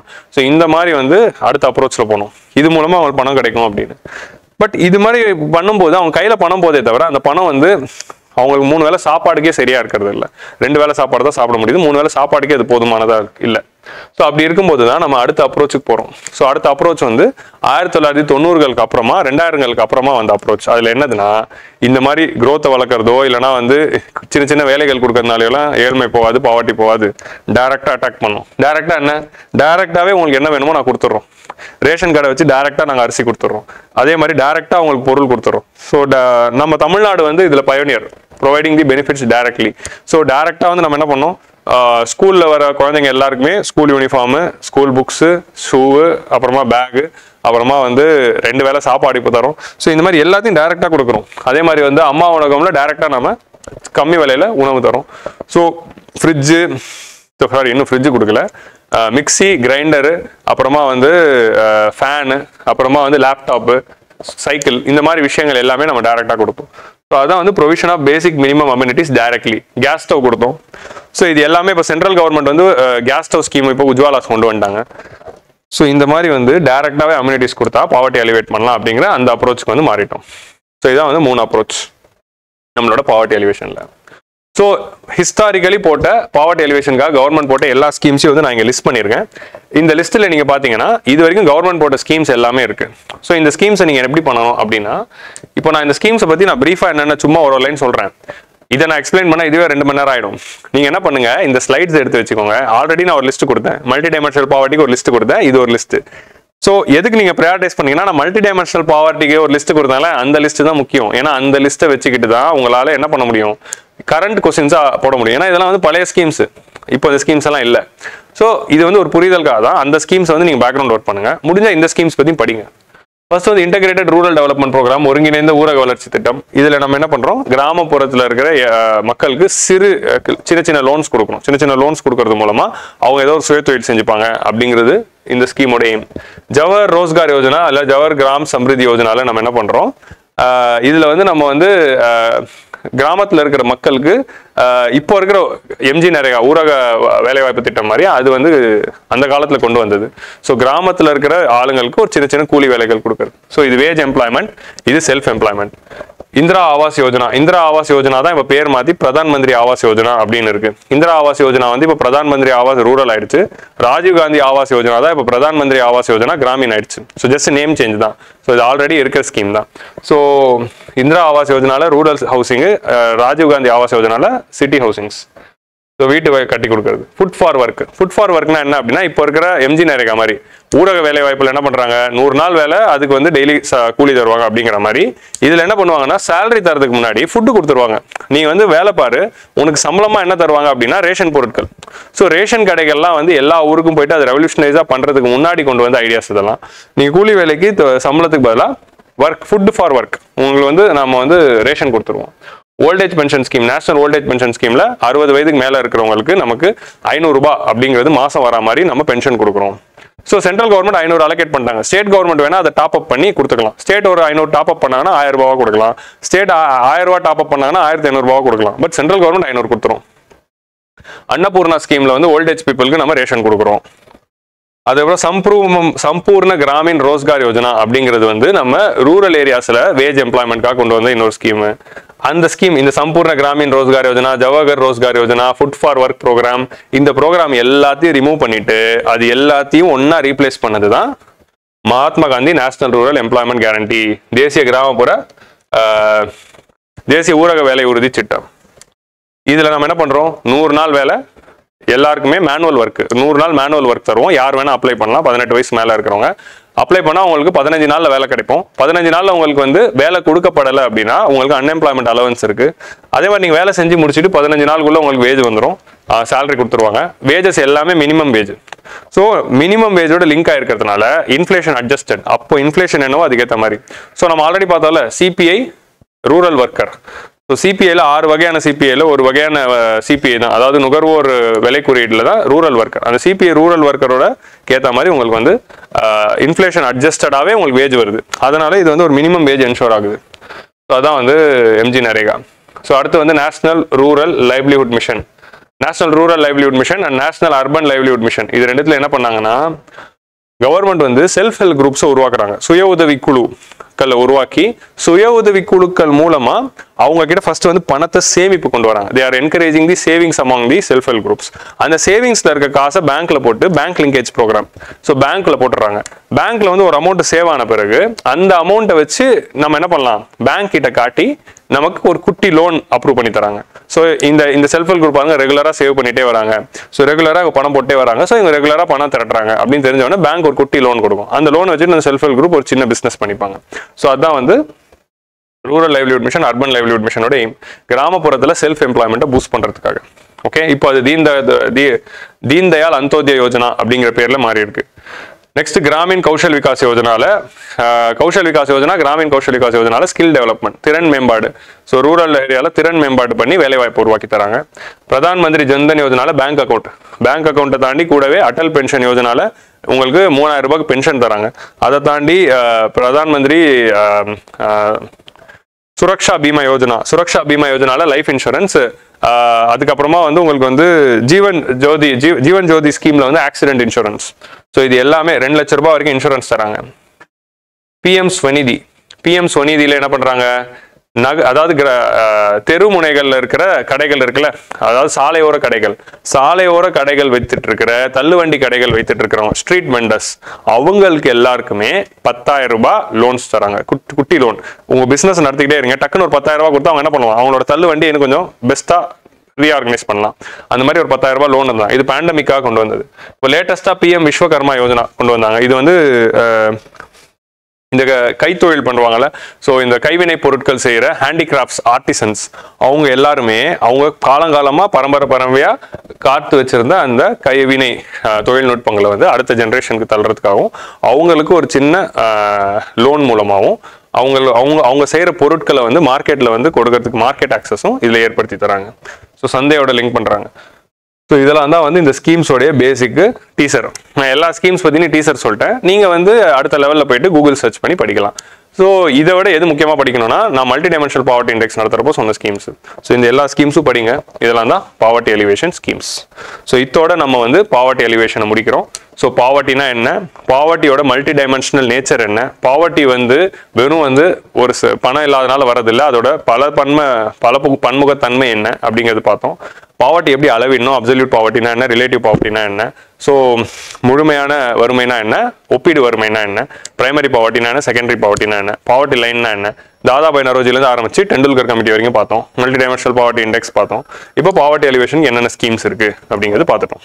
ஸோ இது எல்லாமே பாருங்க, பிலிம்ஸில் கண்டிப்பாக கொஸ்டின்ஸ் நம்ம அட்டன் பண்ணிடலாம். ஸோ இதோட நம்ம பாவர்ட்டி சாப்டர் முடிக்கிறோம். உங்களுக்கு என்ன டவுட்ஸ் இருந்தாலும் கமெண்ட்ஸில் போடுங்க, நம்ம வந்து ரிப்ளை பண்ணுவோம். ஸோ இப்போ இதோட வந்து நம்ம 10வது வீடியோ கம்ப்ளீட் பண்ணுறோம். ஸோ அடுத்து வந்து நம்ம நெக்ஸ்ட் கிளாஸில் வந்து நம்ம அன்எம்ப்ளாய்மெண்ட் அண்ட் டைப்ஸ் பற்றி பார்ப்போம். சரியா? ஸோ அது வரைக்கும் by by, all the best.